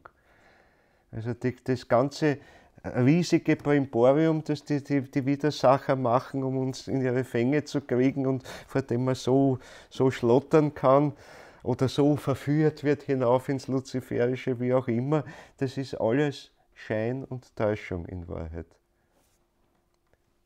Und wir haben Angst davor, weil wir uns unserer Kraft gar nicht bewusst sind, die da drinnen ist. Die ganze göttliche Kraft steht uns zur Verfügung. Und daher der erste Satz, den Versucher lässt du nicht über das Vermögen unserer Kraft in uns wirken. Ja, eigentlich suchen wir geradezu die Begegnung mit dem Versucher, mit dem Widersacher, um ihm dieses Licht zu geben, nach dem Maß unserer Kraft, die wir jetzt haben. Natürlich geht es nicht darum, dass wir uns gleich übernehmen und sagen, jetzt wird gleich, morgen wird der Luzifer erlöst und dann haben wir es. Das wird nicht funktionieren. Das ist ein weiter Weg noch. Aber Schritt für Schritt geht es. Und Schritt für Schritt können wir den Widersachermächten dieses Licht, ich sage einmal, anbieten, entgegentragen, in ihr Wesen sogar tragen, sie zu durchlichten, und dann müssen sie schauen, was passiert dabei. Dann geht ihnen das Bewusstsein auf, wie ihr Weg weitergehen könnte. Und so genau wissen sie es eigentlich nicht. Es ist für das, was von oben kommt, ist alles verdunkelt für sie, das kriegen sie nicht mit. Von unten kommen die Einflüsterungen der soratischen Wesenheiten, der Sog ist sehr stark, am wenigsten auf den Luzifer, aber trotzdem auch, und wird in der Zukunft noch mehr sein. Da kommt ein starker Impuls und da sind sie auch im Schwanken, ob das wirklich ihre Bestimmung ist. Also wir helfen ihnen eigentlich, ihren wahren Weg zu finden oder können ihnen helfen. Also das ist dieser Abschnitt. Den Versucher lässt du nicht über das Vermögen unserer Kraft in uns wirken. Also wirklich das Geniale, wir können uns zu 100% darauf verlassen, die Schwierigkeit, die Aufgabe, die uns entgegenkommt, ist die Aufgabe, der wir gerade noch gewachsen sind. Beziehungsweise, wie es oft schon gesagt hat, die noch den einen kleinen Schritt dazu erfordert. Aber genau da sind wir in unserem Ich dann rege. Ich meine, was wir schon können, das ist sozusagen die Selbstverständlichkeit schon. Aber der eine Schritt, das Unmögliche möglich zu machen, das ist die entscheidende Kraft des Ich. Immer über die eigene Grenze einen Schritt hinauszugehen, das ist Ich-Kraft. Und die liegt in uns, in jedem von uns drinnen. Und wenn wir es nicht rege machen, sind wir letztlich, und das muss man jetzt in unserem Bewusstseinsseelenalter langsam schon sagen, selber schuld. Dass wir uns unserer eigenen Kraft nicht bewusst werden, nicht den Mut haben, uns auf unsere eigene Kraft zu stellen. Und diese Kraft des Mutes, das ist auch die Michaelskraft. Die wirkt aber auch wirksam durch unser Ich. Auch wieder nicht der Michael schenkt es uns von oben irgendwo und teufelt es uns ein, sondern er gibt uns die Anregung und den Anstoß und den Hinweis, die Kraft schläft in dir noch. Wach auf, benutze sie. Aber ohne uns zu was zu drängen. Er zeigt es uns nur, er gibt uns den Fingerzeig dazu. Ob wir diesen Fingerzeig verstehen, ergreifen, wach werden dafür oder nicht, liegt schon wieder an uns. Also auch der Michael drängt uns nicht irgendwo hin. Er gibt uns nur Gelegenheiten, immer wieder Gelegenheiten, wach zu werden für unser wirkliches Wesen, in dem das göttliche Wesen wirkt. Das ist der entscheidende Punkt drinnen. Ja, und dann ist noch der letzte Satz, der im Vater unser im Original eigentlich gar nicht drinnen steht, der erst auch später dazugekommen ist, aber der sehr stimmig in Wahrheit ist, also auch das betont Rudolf Steiner, dass der sehr stimmig ist.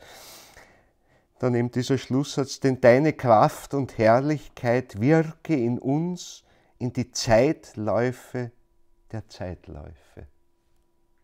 In die Zeitläufe der Zeitläufe. Deine Kraft und Herrlichkeit wirke in uns in die Zeitläufe der Zeitläufe. Hat also was mit der Zeit auch zu tun. Die Zeit hat ja auch was mit den Ätherkräften zu tun. Das heißt mit dem sich Entwickelnden, mit dem sich lebendig Entfaltenden. Mit dem hat es was zu tun. Darin wirke diese Kraft. Weil mit dem, dass dem Menschen die Freiheit gegeben wurde oder die Möglichkeit zur Freiheit gegeben wurde, darüber haben wir ja auch schon oft gesprochen, sind wir es eigentlich, die die Zukunft gestalten. Wir kriegen alle Hilfe dazu, um das dann in die Wirklichkeit umzusetzen. Da sind wir noch nicht kräftig genug, das allein zu können. Aber wie soll ich sagen, wohin der Weg führen soll, liegt an uns. Er liegt an uns. Wir gehen nicht auf ein fertiges Ziel zu, sondern das Ziel wird das sein, dass wir durch unsere Taten bereiten. Dann werden wir irgendwo hinkommen. Und das wird das Etappenziel sein, weil es geht ja dann immer weiter noch. Also es gibt auch kein endgültiges Ziel. Es ist auch nicht das Ziel jetzt dann, ja, dann kommen wir alle, vereinigen uns in der Gottheit, in der höchsten Welt und dort bleiben wir auf alle Zeiten. Wir werden eigentlich vorbereitet ja auf eine ganz, ganz große Aufgabe, irgendwann weltschöpferisch, im großen Stil zu sein. Und es ist also sicher nicht das Ziel des Menschen, sich jetzt in die höchste Region zurückzuziehen und dort immer zu bleiben, dort drinnen und nichts mehr zu tun. Sondern wir sind eigentlich die dann sehr wohl uns selber aussenden dazu, könnte man sagen, um neue Welten zu bauen, wirklich neue Welten zu bauen. Das ist das große Ergebnis oder kann das große Ergebnis sein dieser ganzen kosmischen Evolutionskette über die 7 planetarischen Entwicklungsstufen, von denen wir schon gesprochen haben. Ich habe es schon öfter erwähnt in den Vorträgen, wenn wir diese 7 Stufen durchgemacht haben, dann stehen wir auf der Stufe, auf denen die Elohim jetzt während unserer Erdentwicklung stehen. Dann sind wir, wenn wir dieses Ziel anstreben und erreichen durch unsere Willenskraft, also wenn wir wirklich lernen, aus unserem Ich was zu machen, aus der Kraft, dann sind wir so weit, einen ganzen Kosmos zu erschaffen. Ja, nicht ganz allein, da werden andere Hierarchien und so weiter mitwirkend dabei. Aber wir werden die sein, die es machen. Wir sind dann die sozusagen an der Front stehen und das tun. Und damit ist natürlich auch noch nicht das Ende der Geschichte erreicht. Aber ich will jetzt nicht über eine weitere kosmische Entwicklungskette reden. Wir können im Grunde noch gar nichts darüber sagen, außer dass dort eine Aufgabe für uns warten wird. Alles andere wäre rein spekulativ. Es ist schon schwer genug, in die nächste Zukunft hineinzuschauen. Und gerade ist es deswegen schwierig, auch weil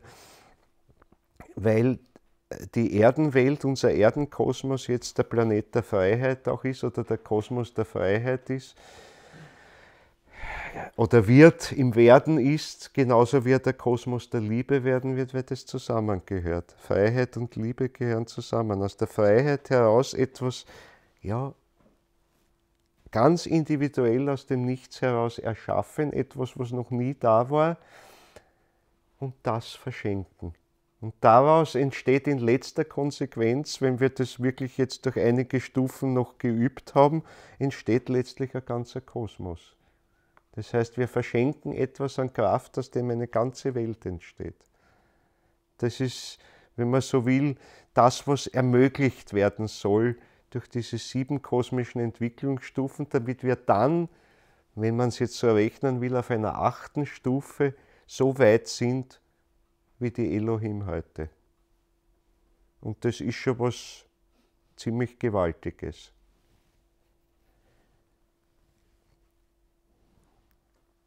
Ja, ich lese euch dieses esoterische Apostelvaterunser jetzt noch einmal in einem Zug durch.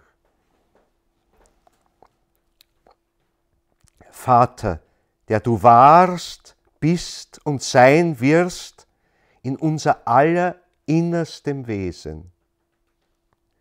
Dein Wesen wird in uns allen verherrlicht und hochgepriesen. Dein Reich erweitere sich in unseren Taten und in unserem Lebenswandel.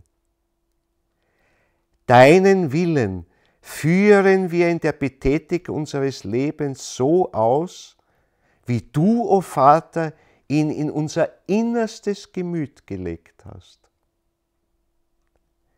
Die Nahrung des Geistes, das Brot des Lebens, bietest du uns in Überfülle in den wechselnden Zuständen unseres Lebens. Lasse Ausgleich sein unser Erbarmen an anderen für die Sünden an unserem Wesen begangen. Den Versucher lässt du nicht über das Vermögen unserer Kraft in uns wirken, da in deinem Wesen keine Versuchung bestehen kann. Denn der Versucher ist nur Schein und Täuschung, aus der du, o Vater, uns durch das Licht deiner Erkenntnis sicher herausführen wirst. Deine Kraft und Herrlichkeit wirke in uns in die Zeitläufe der Zeitläufe. Wirke in die Zeitläufe der Zeitläufe. Der ganze Entwicklungsbogen, also der jetzt in die Zukunft sich spannt, ist damit letztlich gemeint. Dort hinein, immer dort hinein, in die kleinen Zyklen, in die großen Zyklen. Immer mehr soll dort diese Kraft, diese individuell, also die im Ich individuell gewordene göttliche Kraft wirken. Das gestaltet die Zukunft. Also da ist der Weg gezeichnet auf die ganze zukünftige Entwicklung hin. Und welche Arbeit wir da leisten können dabei. Und darauf, wenn man so will, wartet oder hofft die Gottheit. Weil wenn wir es nicht machen, passiert es ihm einfach nicht. Dann wird es auch irgendwie weitergehen, aber es wird eine viel, viel ärmere Welt werden. Und der, wie soll ich sagen, welthistorische Versuch, ein freies geistiges Wesen in die Welt zu stellen, ist dann gescheitert. Und man muss auch sehen, dass das, könnte man denken, na gut, dann wird es halt die Gottheit wieder versuchen und dann, okay, der Versuch mit Menschen ist fehlgeschlagen, probieren wir es halt beim nächsten Mal noch einmal. Aber so einfach ist es auch nicht, weil für wie soll ich sagen, diesem Wesen Mensch die Freiheit zu ermöglichen, eine Grundlage zu schaffen, einen ganzen Kosmos so zu schaffen, dass das möglich ist. Das geht einmal und nie wieder.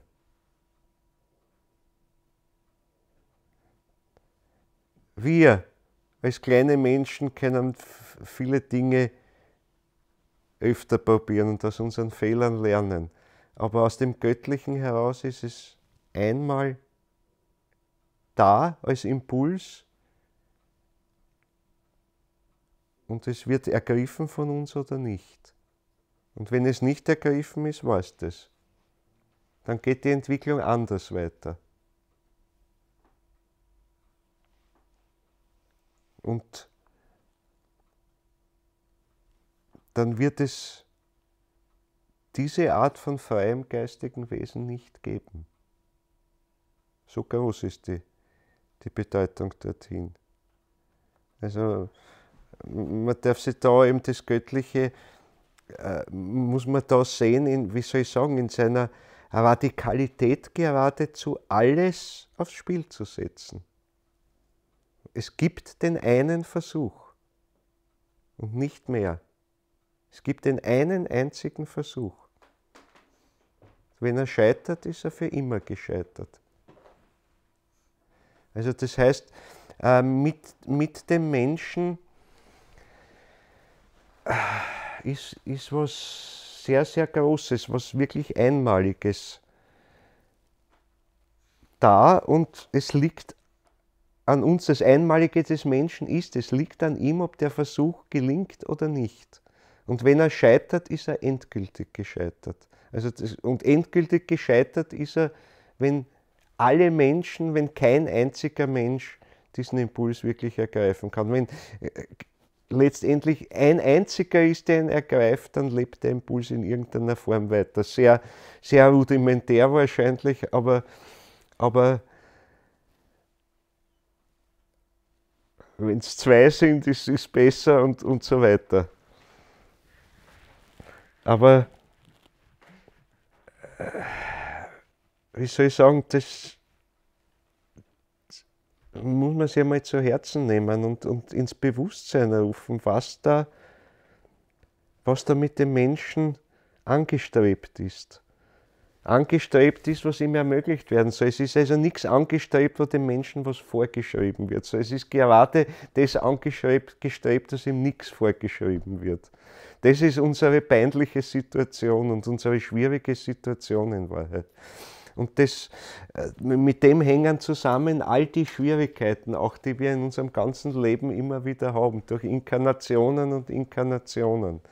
Es könnte alles viel bequemer und viel scheinbar auch harmonischer gehen, wenn wir nicht in dieser einmaligen Situation drinstehen würden. Und wo alles jetzt im Grunde auf eine Karte gesetzt ist. Dass es mit dem Menschen gelingt. Oder nicht gelingt. Es ist offen. Die Gottheit kann es nicht erzwingen. Und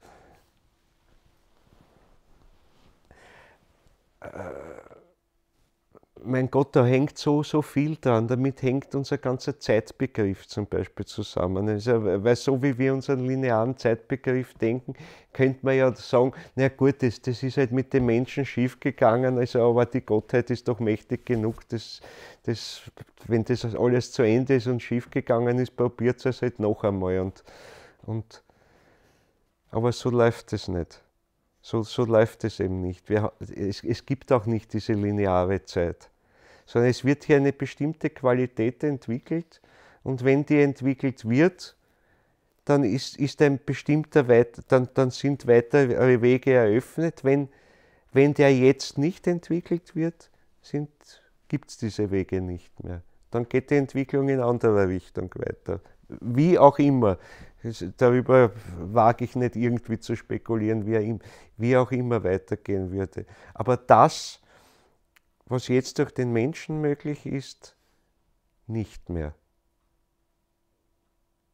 Vielleicht was anderes, auch ganz Tolles, weiß ich nicht.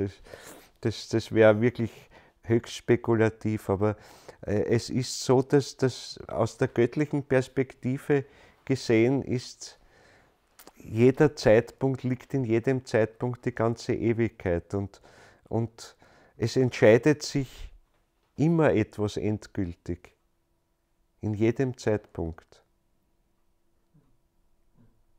Und eben mit der Freiheit des Menschen ist verbunden, es kann gelingen oder es kann scheitern. Und das ist das Neue, was hineingekommen ist, dass es am kleinsten geistigen Wesen hängt, ob der Impuls sich entfalten kann oder ob er letztlich scheitert.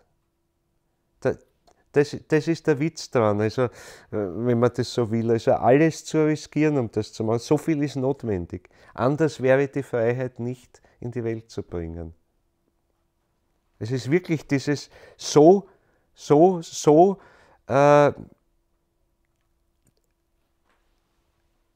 also Freiheit geben heißt es wirklich in die Hand des Menschen zu legen und endgültig in die Hand des Menschen, also nicht im Hintergrund sozusagen zu haben, naja, wenn es der Mensch nicht schafft, vielleicht die Nächsten, die nachkommen, vielleicht schaffen es die. Und dann probiere halt so lang, bis nach x gescheiterten Versuchen funktioniert. Nein, und es ist so, die Gottheit, das Göttliche, lädt uns sozusagen ein, an diesem Werk mitzuarbeiten. Und wenn das funktioniert, ist es gut. Wenn es nicht funktioniert, geht alles einen anderen Weg. Aber es ist eine Einmaligkeit drinnen. So einmalig, wie jedes individuelle Ich auch ist. So einmalig ist es auch, dass das überhaupt in der kosmischen Entwicklung passieren kann. Und das ist nicht wiederholbar. Zeit ist, wie soll ich sagen, besteht in bestimmten Taten, in bestimmten Ereignissen, die in die Welt treten. Und im Grunde jedes Ereignis gibt es nur einmal in der Welt. Nichts wiederholt sich in genau gleicher Weise. Das ist unmöglich. Und das, was jetzt mit unserer Entwicklung angestrebt ist, ist ein ganzer Bogen von einmaligen Ereignissen, die dann letztlich zu einem Ergebnis führen, das so oder so ist. Und das muss man dann zur Kenntnis nehmen. Das ist nicht wiederholbar. Das ist nicht wiederholbar. Also Zeit hat diese eigene Qualität, eben des Nicht-Wiederholbaren in Wahrheit. Das ist nur der Schein, dass Wiederholungen drin sind, Rhythmen drin sind. Also man könnte ja sagen, ja, gerade die alten Religionen haben immer gelehrt, im Grunde die Wiederkehr des praktisch Gleichen. Immer dieses zyklische Zeitprinzip, es kehrt etwas immer wieder, es sind Perioden drinnen. Aber wenn man es eben genauer anschaut, ist es die Wiederkehr des eben nicht ganz Gleichen. Sondern da ist immer ein Eizel drin, was nicht Wiederholung ist, sondern was Neues. Und das macht es aus. Und das ist eben jetzt, wird immer deutlicher herauskommen, wenn jetzt mehr geistige Wesen sind, die ihren eigenen individuellen Einschlag hineinbringen.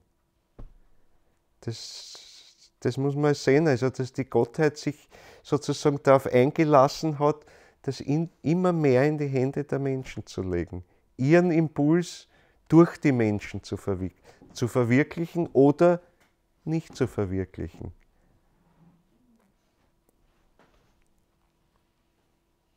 Und das Vaterunser ist eben jetzt das wirklich tiefste christliche Gebet, das uns den Weg zeigt, wie wir es schaffen können, was wir alles tun müssen dabei. Naja, lesen wir vielleicht einmal das Vaterunser jetzt in der üblichen Fassung oder sagen wir mal in der Fassung, wie es Rudolf Steiner sonst gegeben hat. Er hat ja auch wieder seine eigene Fassung dabei ein bisschen. Und aus der Übersetzung, oder Übersetzung kann man es gar nicht nennen, weil was heißt es, dass man so wie es jetzt Rudolf Steiner das esoterische Apostelvaterunser da niederschreibt. Was heißt denn das? Es ist schöpferisch aus der Welt herausgeholt. Dieser geistige Inhalt, der im Vaterunser ist jetzt aus der Freiheit heraus in eine bestimmte Gestalt gebracht, in eine bestimmte Abfolge von Worten, von Lauten, von Gedanken, Nuancen, die drinnen sind in dem, aber jetzt ausgearbeitet. Eigentlich wäre jeder von uns aufgerufen, aus dem Vater unser so was Langes daraus zu machen, von mir aus einen ganzen Roman daraus zu machen. Ganz individuell.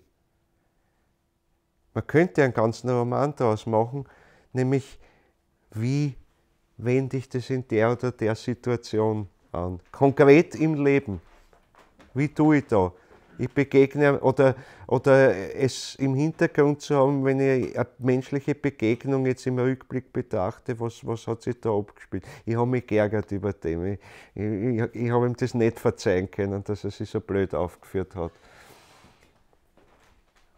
Was muss ich an Kraft in mir entwickeln, dass das nicht mehr passiert? Das kann ich an ganz konkrete Situationen von mir aus anhängen. Da kann ich wirklich einen ganzen Roman aus dem Vater unser machen. Und das jetzt Praxis werden lassen, Lebenspraxis werden lassen sozusagen. Und das beschreiben. Und es sind aber alle die Stufen drin. Und das Wichtige ist, und das werden wir uns heute wahrscheinlich nicht mehr in allen Details anschauen können, wenn wir uns das nächste Mal anschauen,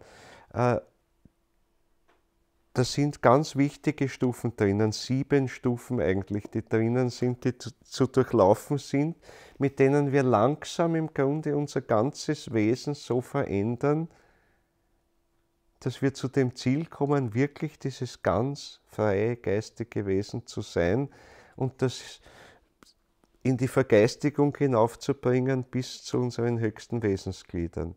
Also das so als Kurzanregung einmal dazu, hinter dem Vater unser in den 7 Stufen, die eigentlich drinnen sind, das hat was zu tun mit unseren Wesensgliedern.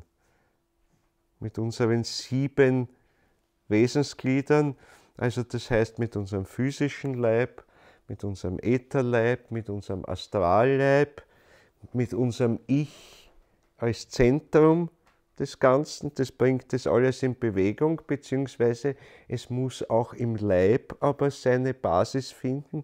Daher spricht Rudolf Steiner oft auch vom Ich-Träger. Das ist nicht ganz das Gleiche wie das Ich, sondern der Ich-Träger ist das, was im Menschen durch das Ich so geformt ist, dass es überhaupt eingreifen kann da. Also da sind so ganz feine Nuancen drinnen.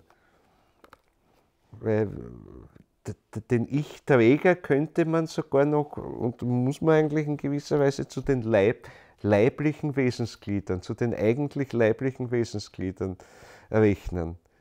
Das Ich ist jenseits von leiblich oder nicht leiblich, das ist was anderes, aber es kann sich nur entfalten dadurch, dass es in den anderen Leibesgliedern sich seine Basis, seinen Ankerplatz schafft, durch das es hereinwirken kann. Und das heißt, damit wird das, was uns physischer Leib, Ätherleib, Astralleib geben kann, überhaupt erst dem ermöglicht, auch Träger des Ichs zu werden, dass es eben hereinwirken kann. Sonst würde es draußen bleiben. Aber dann ist es das göttliche Ich, das von draußen wirkt. Und es muss aber da sich in einen Ankerpunkt, einen ganz individuellen Ankerpunkt schaffen.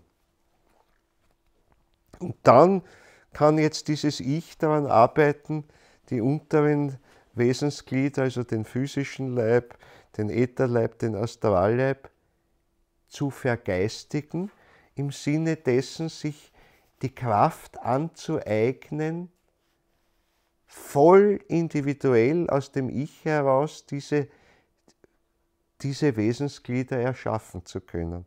Also Geist selbst zu haben, heißt eigentlich, dass ich Astralisches ganz individuell aus dem Nichts heraus schaffen kann. Lebensgeist zu entwickeln, heißt, dass ich Ätherkräfte ganz individuell aus dem Nichts heraus schaffen kann.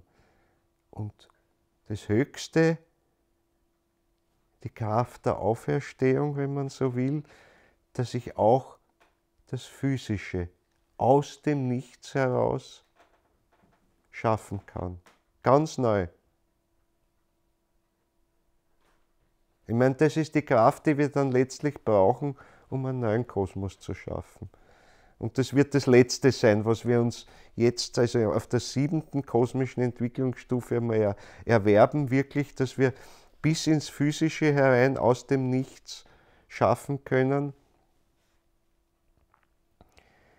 Wird ganz anders sein als das Physische, wie wir es jetzt kennen im Übrigen, aber wir können dann am Ende des 7. kosmischen Entwicklungszustandes haben wir dann, wenn es gut läuft, uns die Kraft erworben, ganz aus dem Ich heraus bis ins Physische hinein schaffend tätig zu sein, aus dem Nichts heraus.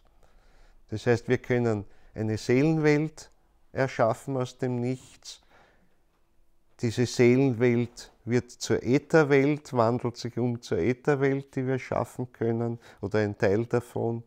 Und dann geht es sogar bis ins Physische. Und wenn wir das alles können, sind wir gerüstet, einen ganz neuen Kosmos selbst zu gestalten. Wenn wir es schaffen. Und das ist offen. Entwicklung der Freiheit heißt, dass ob das gelingt oder nicht gelingt, ist ganz offen. Und auf das wartet die Gottheit im Grunde. Auf unsere Entwicklung. Sie hat die Geduld, uns diesen Weg gehen zu lassen. Sie verzeiht uns, dass wir immer wieder Fehler machen. Nur das wirklich Schlimme wäre, wenn wir also ganz für immer ausscheren aus der Entwicklung und halt den Einflüsterungen der soratischen Wesenheiten folgen. Dann verzichten wir, ich habe das auch schon gesagt, aus Freiheit darauf, unsere Freiheit zu behalten, in Wahrheit. Das ist der letzte freie Entschluss, den wir dann haben. Wenn wir sagen, ja, wir gehen in das soratische Reich hinein und werden dort vielleicht eine sehr mächtige Wesenheit, aber wir ordnen uns unter diesen soratischen Wesen. Das ist also genau das Gegenteil von dem, was hier angestrebt ist. Ja, jetzt schauen wir mal, wie das im regulären Vaterunser ausschaut. Also in der Kurzfassung könnte man sagen, so wie sie auch jetzt Rudolf Steiner gibt. Hat nämlich auch so seine bisschen Eigenwilligkeiten in der Formulierung drinnen. Und das ist gut. Das ist gut. Es gibt eben nicht die Normfassung.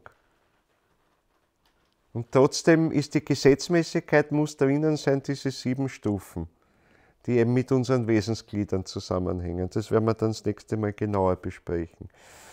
Aber schauen wir mal, wie es da ist. Unser Vater, der du bist in Himmeln, dein Wille geschehe. Geheiliget werde dein Name, zu uns komme dein Reich.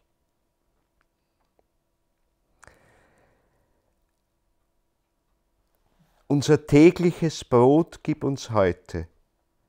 Vergib uns unsere Schulden, wie auch wir vergeben unseren Schuldigern. Führe uns nicht in Versuchung, erlöse uns von dem Übel. So in etwa ist jetzt diese Fassung hier. Rudolf Steiner hat, ich zeige euch das, mit so einer Zeichnung versehen. Die werden wir uns das nächste Mal genauer zu Gemüte führen. Ihr seht da unten ein Viereck, ein Quadrat besser gesagt, und oben ein mehr oder weniger gleichseitiges Dreieck, das drinnen ist. Das hängt mit den insgesamt 7 Wesensgliedern zusammen. Und da sind jetzt die verschiedenen Bitten, die da drinnen sind, verbunden mit diesen verschiedenen Wesensgliedern. Das werden wir uns genauer anschauen. Es gibt aber eine höhere Dreiheit und eine, wenn man so will, untere Vierheit. Das ist das Bild drinnen. Mit dem Quadrat, das ist die Vierheit, das ist das untere. Naja, um es kurz einmal zusammenzufassen, hängt das zusammen mit unseren leiblichen Wesensgliedern bis inklusive des Ich-Trägers. Und das höhere Dreieck, das sind die höheren Wesensglieder dann, also das Geist selbst, der Lebensgeist und der Geist des Menschen. Und die unteren, die 4 Ecken des Quadrats sozusagen, entsprechen halt dann dem physischen Leib, dem Ätherleib, dem Astralleib und dem Ich-Träger.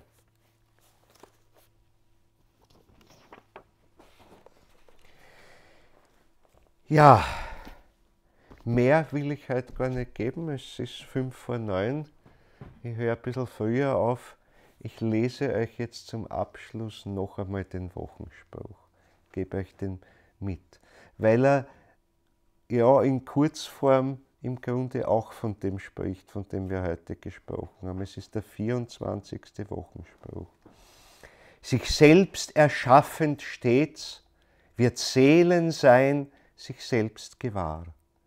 Der Weltengeist erstrebet fort, in Selbsterkenntnis neu belebt und schafft aus Seelenfinsternis des Selbstsinns Willensfrucht. Willensfrucht, tun, tätig werden. Also dieser ganze Weg in die Freiheit hinein und wie wir das tun sollen und wie das alles gehen soll, hat nichts damit zu tun, ach, wir grübeln jetzt den ganzen Tag darüber, wie das denn sein soll. Sondern es verwirklicht sich dort, wo wir tätig werden. In der Begegnung, wie ich jetzt, ohne mir vorher auszudenken, wie wir reagieren auf dieses oder jenes, sondern wie ich in dem Moment dem anderen entgegenkomme. Wie ich tätig werde. Von meiner ganzen Körperhaltung her, von meinem Blick her, natürlich auch von den Worten, die ich spreche, aber die jetzt ganz spontan in diesem einmaligen Augenblick passieren, der unwiederholbar ist. Aber wenn ich den Menschen morgen wieder treffe, es ist eine neue Situation. Und die von gestern lässt sich nicht wiederholen. Da ist dasselbe drinnen, wo ich gesagt habe, wenn die Freiheit, wenn das Ganze, was die Gottheit fordert, wenn es misslingt, mit dem Menschen, dann ist es für immer misslungen. Es ist nicht wiederholbar. Im Kleinen ist es bei uns, in jeder Begegnung ist eine Chance, was Einmaliges zu machen, wo wirklich diese Begegnung von Ich zu Ich stattfindet und damit eine gemeinsame Tat eigentlich entsteht. Weil indem ich dem Menschen so entgegenkomme und ihn wirklich berühren kann in seinem Kern, tut er in Wahrheit auch was. Wird meistens so sein. Es liegt natürlich in seiner Freiheit, er kann es auch zurückweisen, natürlich. Aber wenn es gut läuft, ist es eine Anregung und beide schaffen aus ihrem Ich, aus ihren Beiträgen gemeinsam etwas noch viel, viel Höheres. Nur in einem Blick kann das sein, in ein paar Worten. Es ist nichts Spektakuläres. Wir verändern die Welt nicht dadurch, dass wir ununterbrochen, weiß ich nicht, riesige Steine wälzen oder sonstiges, sondern in den kleinen Dingen, in den Begegnungen. Da liegt die weltverändernde Kraft drinnen. Ja, natürlich müssen wir äußerlich auch was tun, aber das ist alles nichts wert, wenn das nicht dabei ist. Das ist der entscheidende Impuls dabei. Und den kann jeder bringen, wenn er will. Wir sind Ich-Menschen, wir haben das Ich in uns, wir haben die göttliche Kraft in uns. Wir müssen nur die Demut, die Bescheidenheit entwickeln, zu sagen, ja, da ist uns eine riesige Möglichkeit gegeben und wir sind heute noch so klein und können sie erst Schritt für Schritt Wege machen in uns. Wir sind uns bewusst, wie klein das noch ist, aber das soll uns nicht abhalten, den nächsten Schritt zu machen. Und kein Schritt ist zu klein, um nicht wertvoll, unendlich wertvoll eigentlich zu sein. Der kleinste Schritt ist es. Ja, es wird das Unmögliche von uns verlangt, weil das Ich das von sich verlangen muss. Immer einen, und sei es noch so einen winzigen Schritt über seine Grenze hinauszuwachsen. Das ist es. Wir können so viel schon haben. Das ist gut und natürlich für die Praxis gut, dass wir das haben, damit können wir viel machen, aber was die Welt und uns weiterbringt, ist der winzige, vielleicht ganz winzige Schritt, der darüber hinausgeht. Da ist das Ich wirklich. Dort geht es weiter. Dort geht es weiter und das können wir. Und nichts ist zu klein. Und wenn es niemand mitkriegt in der Welt, ganz egal. Es ist als Kraft ist es da. Da geht es nicht um Anerkennung, da geht es nicht darum, den anderen zu zeigen, ach wie toll habe ich das gemacht, wie heilig bin ich schon. Das führt alles in die falsche Richtung. Und wir haben leider Gottes halt viel. Es ist verständlich, die menschliche Schwäche, wir haben sie alle. Niemand ist gefeit davor. Aber wie viel Scheinheiligkeit ist in dem drinnen, was zur Schau gestellt wird. Und in Wahrheit nicht dem entspricht, was es zur Schau stellt. Und da müssen wir verdammt aufpassen. Da müssen wir wirklich verdammt aufpassen und uns immer wieder prüfen, sowohl sei es als Priester, als Ministrant, als Gemeindemitglied oder was, mit welchem Impuls stehe ich jetzt gerade hier drinnen in der Gemeinschaft, die sich versammelt hat. Und was ist echt, was ist wirklich echt, wo gehe ich diesen kleinen Schritt weiter oder wie weit ruhe ich mich auf dem aus und nehme den Segen sozusagen dankbar zur Kenntnis, der auf mich herabkommt. Und wie wenig habe ich noch erkannt, dass ich ja etwas geben muss. Eigentlich also ist dieses ja natürlich, der Priester, der Pfarrer sollte diesen Segen geben, aber nicht nur er. Aus jedem Herzen, aus jedem Ich muss er ihm entgegenkommen eigentlich, in die ganze Gemeinschaft hinein. Und es geht eigentlich nur darum, sich dessen bewusst zu werden, dass das notwendig ist, dass wir das aber auch können. Und wenn es, wie soll ich sagen, nur eine Routine ist und ich mich halt wohlfühle in der Gemeinschaft, dann ist es zu wenig. Dann ist es viel zu wenig. Dann hat mich der Luzifer.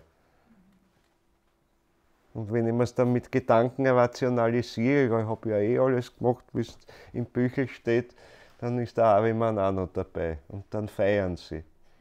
Und ja, ich meine, wo findet man die Burgen Arimans und Luzifers? Dort, wo die geistig strebenden Menschen sind. Das sind die Hochburgen. Dort versammeln sie sich und das muss uns bewusst sein. Dort sind sie. Am allermeisten. Und wir dürfen nicht blind sein dafür. Dann können wir ihnen Parole bieten. Aber gefährlich wird es, wenn wir es nicht bemerken. Also es ist eben die Kirchen oder wie immer man es nennen will oder die Meditationshäuser oder sonstiges sind nicht die Schutzorte vor den Anfechtungen der Widersacher.